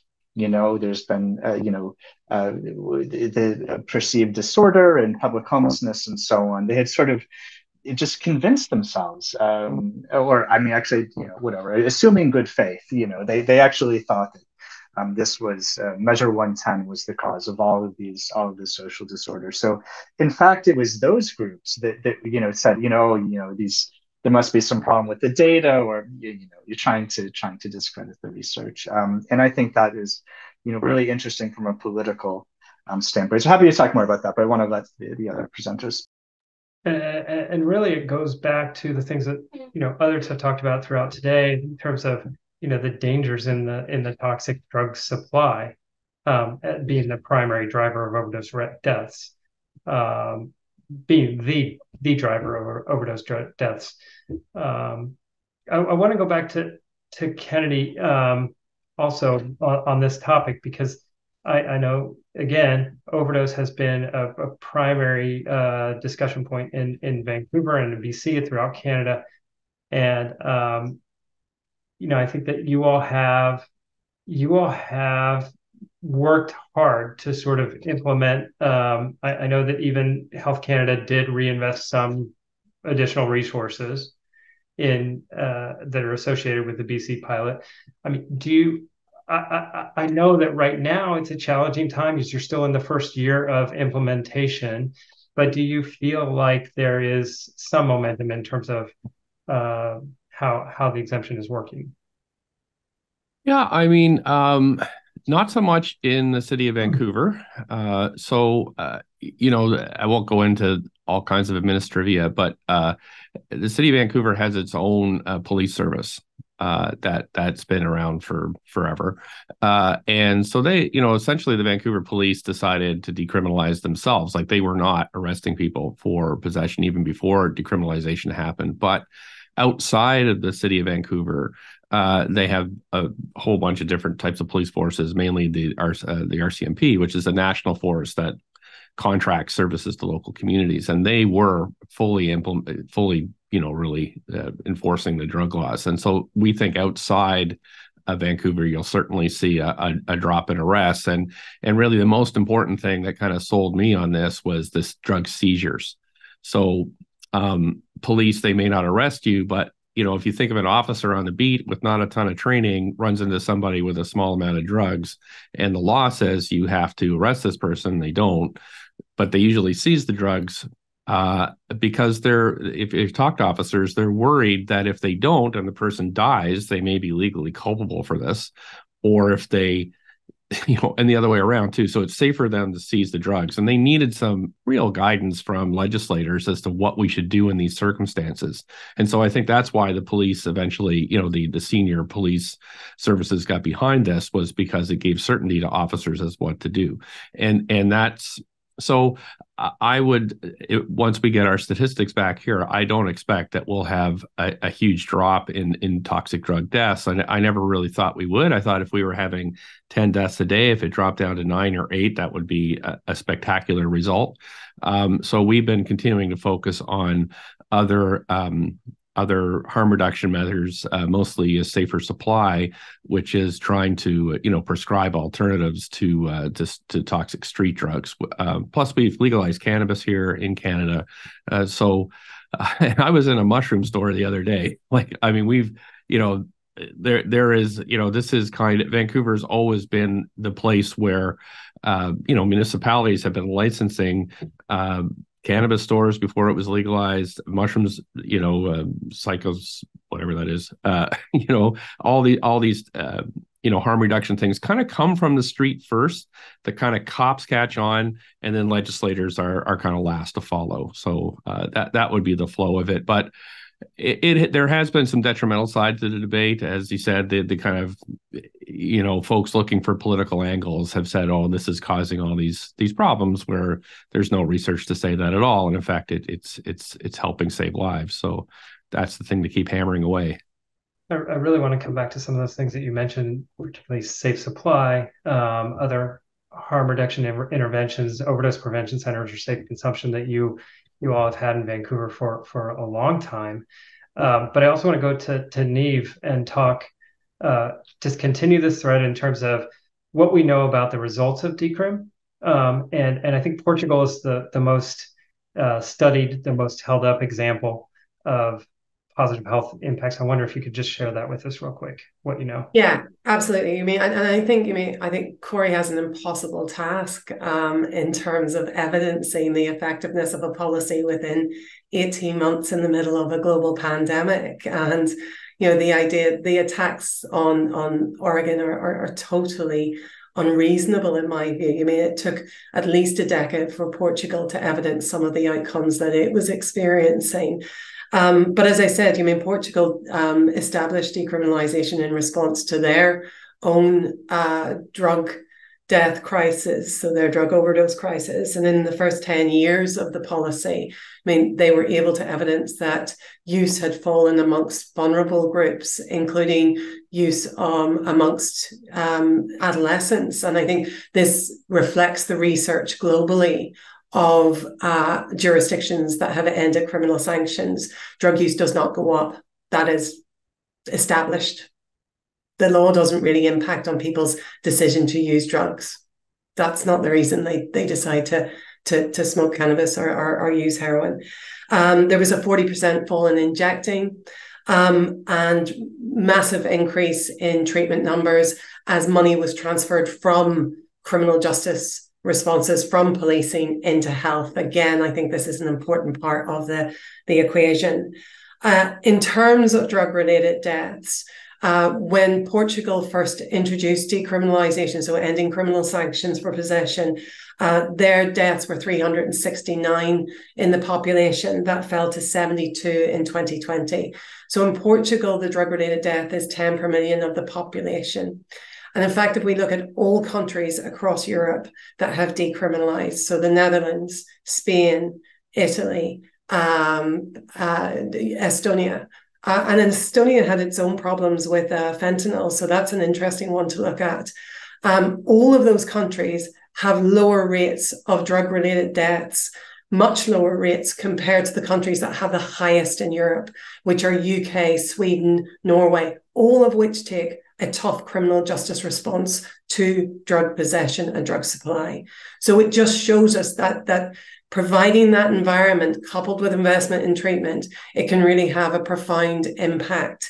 The other thing around, not everybody really cares about the health and well-being of people. I do. That's kind of my big driver. I think that's shared by folks on this panel and on today's conference. But there are other examples from other countries that have decriminalized around impact on criminal justice involvement or criminal legal system involvement. So Australia, for example, has decriminalized cannabis only. Now, we have seen most recently the Australian Capital Territory will decriminalize all drugs as of next year. But they've done a lot of research into cannabis decriminalization, which started right back in the 80s, 90s. And there's one piece that I point to quite a lot, which is around the impact of criminalization on people who in one state were criminalized for possession of cannabis against those who had not been criminalized. And for those who had been criminalized, their outcomes were much worse across housing, across family relationships, and across employment. And interestingly, they were much more likely to come back into contact with the criminal justice system. And in fact, the comparative cohort that was looked at, 32% of people who had been criminalized in the state but continued to use criminal sanctions were back in contact with the system, with police within a year. In the state that didn't, that had decriminalized possession of cannabis, there was 0%. They didn't come back into contact they were never in contact with the criminal justice system. And I don't think that's surprising to anybody. I mean, if we look at gateway effects, actually first contact with the criminal justice system is likely to increase recontact. So it's really important to recognize that we're breaking a chain around that risk of recidivism by decriminalization. And there's economic arguments as well that if folks are interested in, they can reach out to me and I'm happy to provide them with the evidence for that. I feel like, I just want to let you speak about this ad nauseum. I mean, there's so much to pack in here, and I really appreciate you getting into all of that.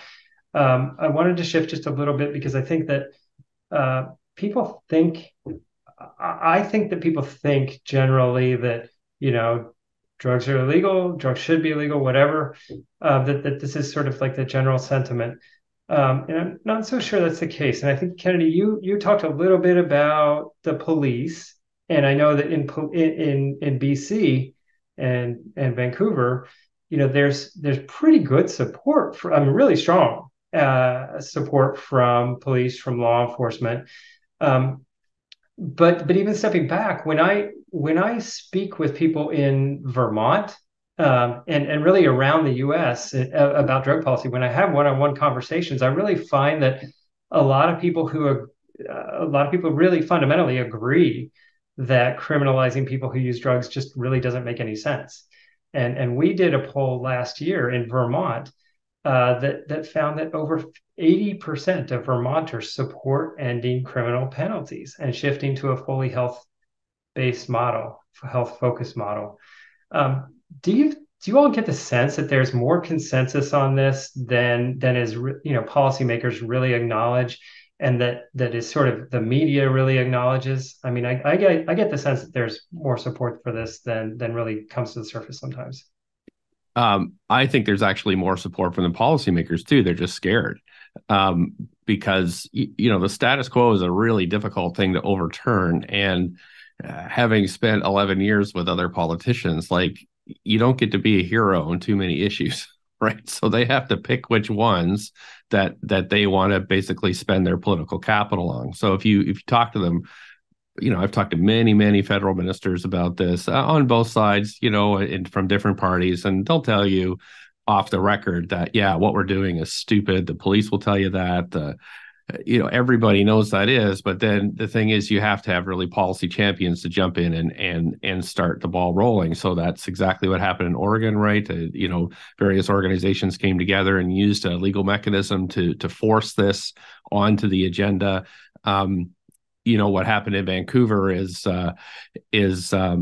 it wasn't really on my radar at all. And then we had an activist federal health minister who phoned me up and said, "Hey, do you want to decriminalize drugs in the city of Vancouver? Because we found a mechanism for you to do that." And I said, "Okay, sure, let's go for it." And in fact, the prime minister had told me twice to my face he would never do it.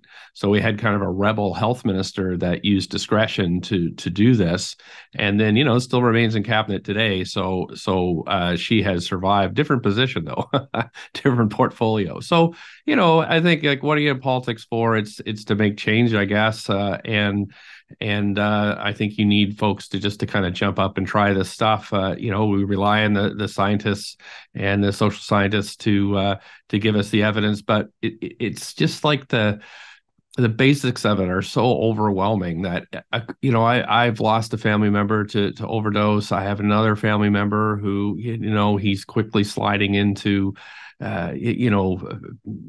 daily fentanyl destruction, and arresting this guy's not going to do anything. And everybody knows that. Everybody does. And so how do you help is the much bigger challenge. Like, because we know 90% of folks, or at least here, they relapse from treatment, and the treatment models of abstinence don't work, or for many people.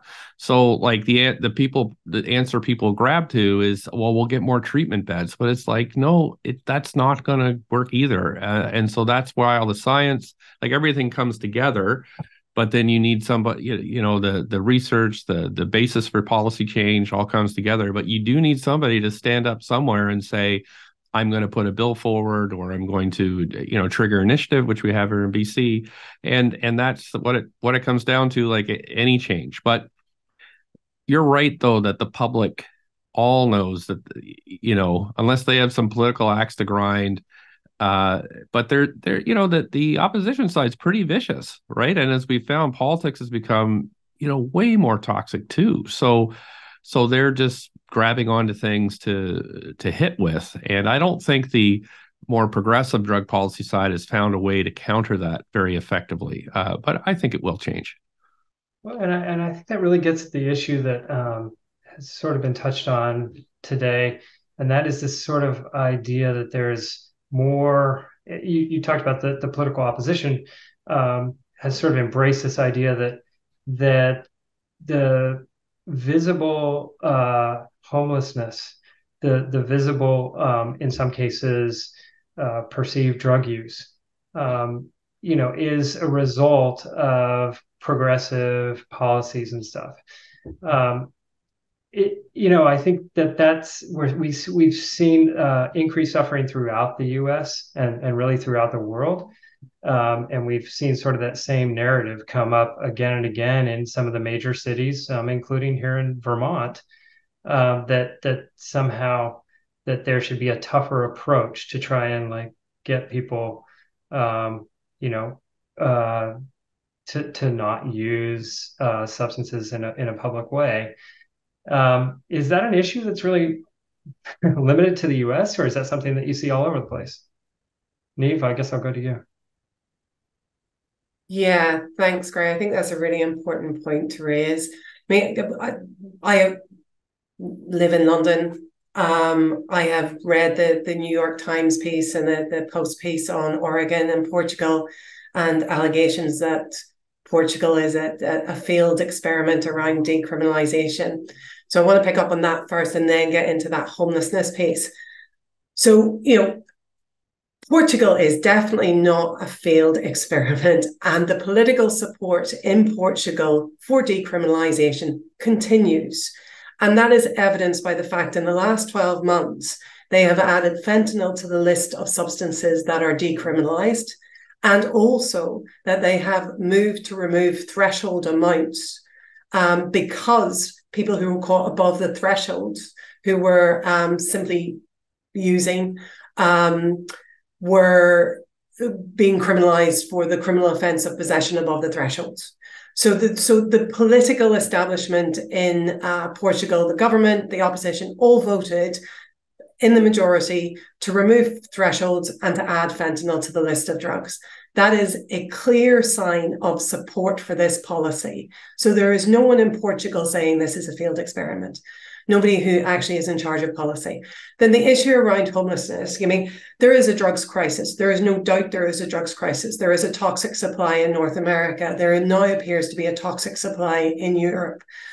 But public use of drugs is a housing crisis. It is not a drugs crisis.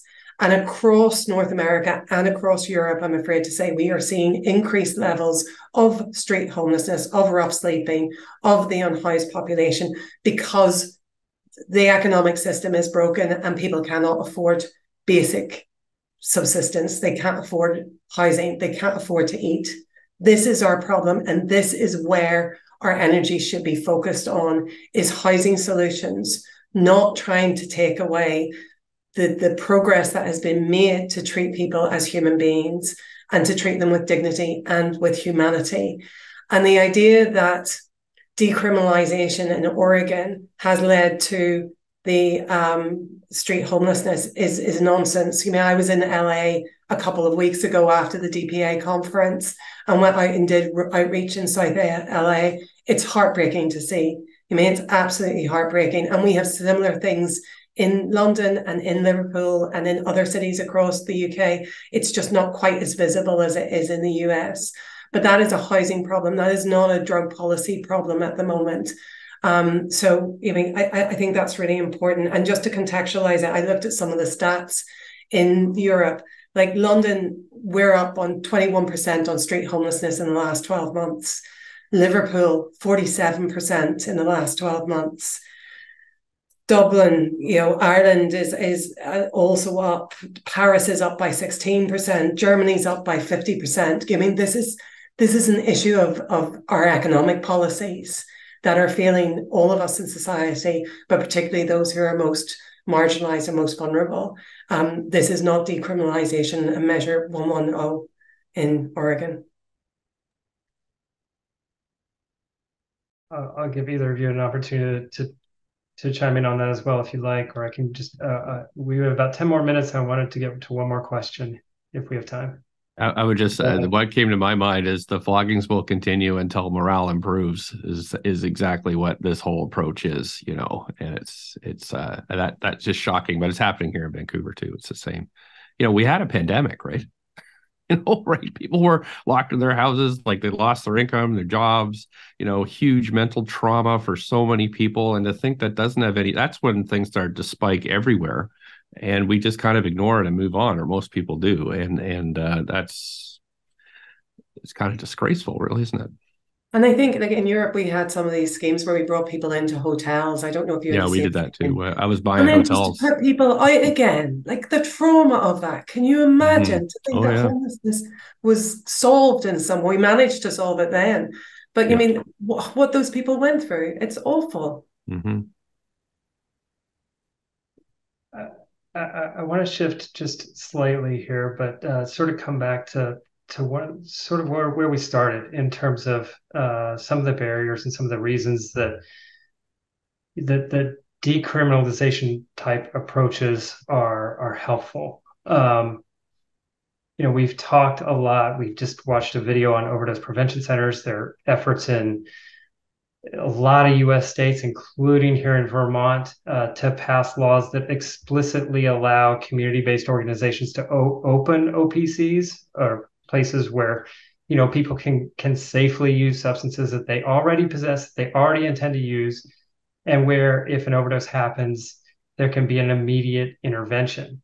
And there have been places where, like here in Vermont, we passed a very comprehensive drug checking bill that provides immunity to people so that they're not going to be threatened with arrest if they engage in a drug checking service. We're doing these things to chip away at criminalization. I mean, not strategically, these are important things to do. These are vital life-saving interventions. But I guess my question is, why not take the next step? We're creating zones where people aren't going to be criminalized so that we can get them the life-saving services. I don't know, what can you all talk about the importance of all these types of laws and how they fit into the broader landscape of drug criminalization? I think, Kennedy, you had talked about safe supply before. All these different types of mechanisms really reduce criminalization in an effort to get people better services. Does that make sense? Yeah, I guess like in terms of overdose prevention sites, we I think started the first one here in North America in 2003. We haven't had a single death on the premises. I think we have now at least 10 or 12 in the city. Again, without losing a single person. There's many overdoses, but the staff on site, I mean, they're kind of a no-brainer. The only thing is you have to go to where if you're a drug user, you have to go to the specific zone in order to use and access services. So, they started mobile vans here, but most people are dying in their house by themselves, right? And there's no overdose prevention service in the house. So that's why decrim is good, because it allows folks to test drugs and access services. What I was talking to Dr. Martin Schechter, who's here at University of British Columbia a couple of days ago. He was saying now most fentanyl use is inhaled. So these are injection sites. We don't have inhalation sites. And so really, we also have to remember that the environment of drug use changes rapidly without really, we have no control over that. Whatever's available, fentanyl's being produced locally here now. It's not being imported anymore. And so, the science has to catch up with, there is importation, but there's some domestic production. So we do have to kind of keep on top of this with the research. And the best way to do it is to talk to drug users, because they're in it every day, and try to change our services accordingly. But like you said, it's kind of chipping away at the edge, and it's a larger policy change that's going to help. But and then we'll have to have people kind of step up and do that. So I mean, but I broadly think the public here and across Canada especially when fentanyl hits the community, like that is, wow, people are just knocked sideways when that starts to happen. So that kind of moves the public ground support.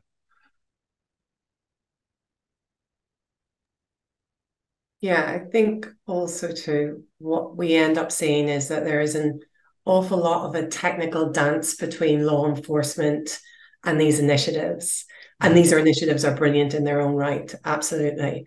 But the problem that you have then is like, what space around the OPC is decriminalized? Like, how do the police manage? And then the police get very scared about, well, what if it attracts drug dealing? So like, it's all of these different mechanisms that are part of the bigger kind of criminal justice prohibitionist framework that then become part of the discussion of just trying to set up a health intervention. So they become part of that health intervention and that negotiation and navigation. So that makes it more difficult and it takes it longer to implement. I think also, even if you have legislated for these interventions, and again, I think everyone should have these interventions, but also anyone accessing them, whether it's an OPC, whether it's a drug checking service, are identifying as a criminal. They may be okay in that space, right, but as they walk out of that space, they are known to be someone who is breaking the law. They are committing a criminal offense, and police can see that, and that, or their neighbors can see it, or their employer can see it, and so it creates the stigma that was so eloquently talked about by Sarah at the start of this whole seminar. And it also means that most people, or many people, will not access these services. And just to give you one example from the UK, where we still continue to criminalize folks, but in the UK, we have our own drug-related deaths crisis. It's the highest on record since records began in the 1990s. And 50% of people who are dying have not been in contact with treatment services. Remembering treatment services here are free and accessible, have not been in contact with treatment services for at least 5 years. Wow. And that is because many reasons, but one of them is because they are seen as a criminal first and foremost. And if we look at countries like Spain that never Spain, there was an attempt to criminalize back in the 1980s, but the Constitutional Court said no.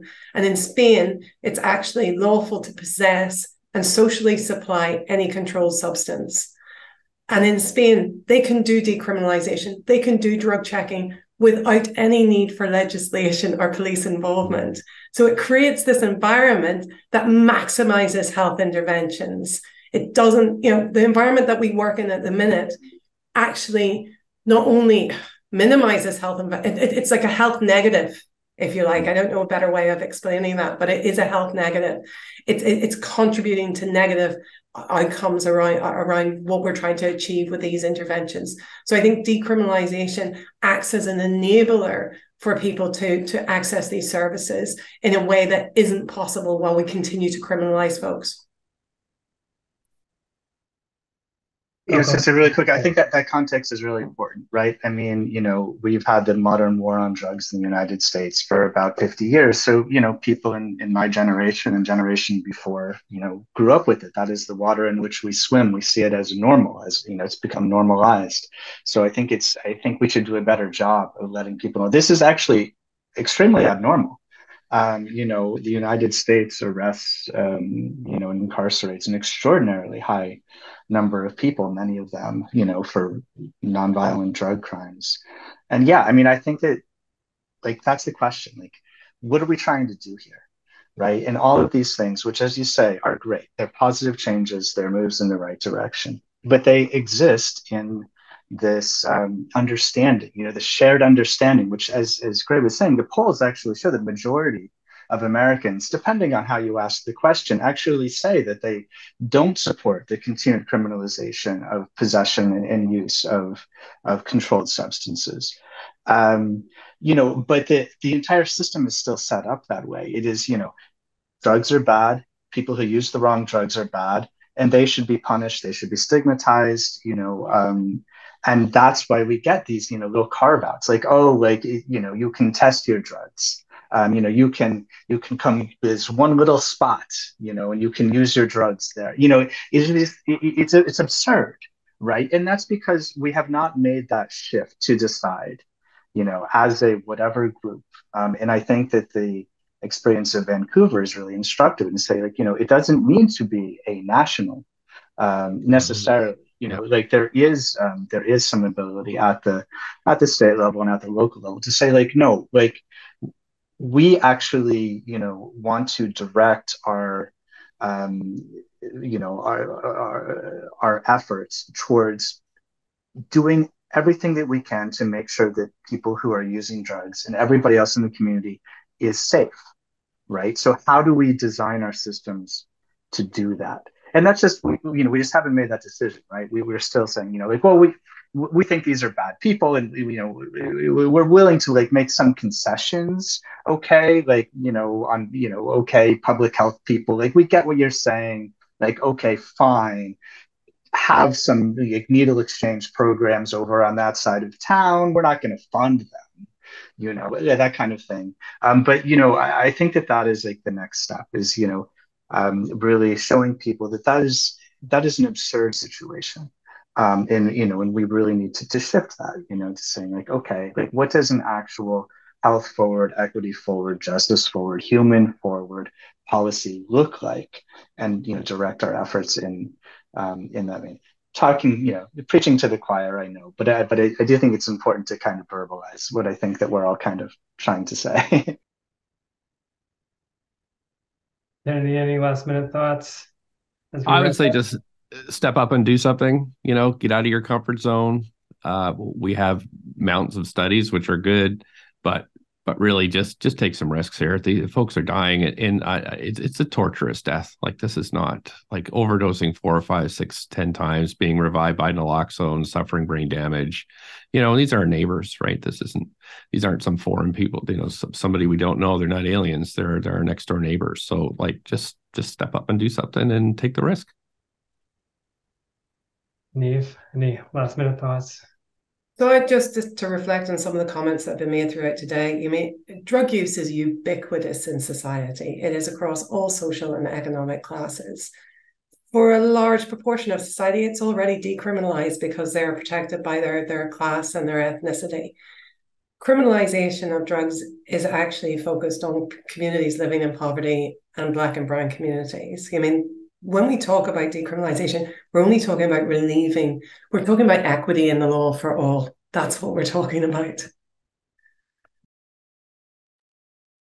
Well, I think we'll wrap up there. And that really gets us to the point of wrapping up the entire event. But I want to say thank you to the three of you so much. I know this is coming in the middle of busy times for all of you, and it's really nice of you to spend so much time with us today. And I know some of you spent even more time earlier in the day watching some of the presentations. So thanks again for being here and for all the work that you're doing all over the place. This is really terrific.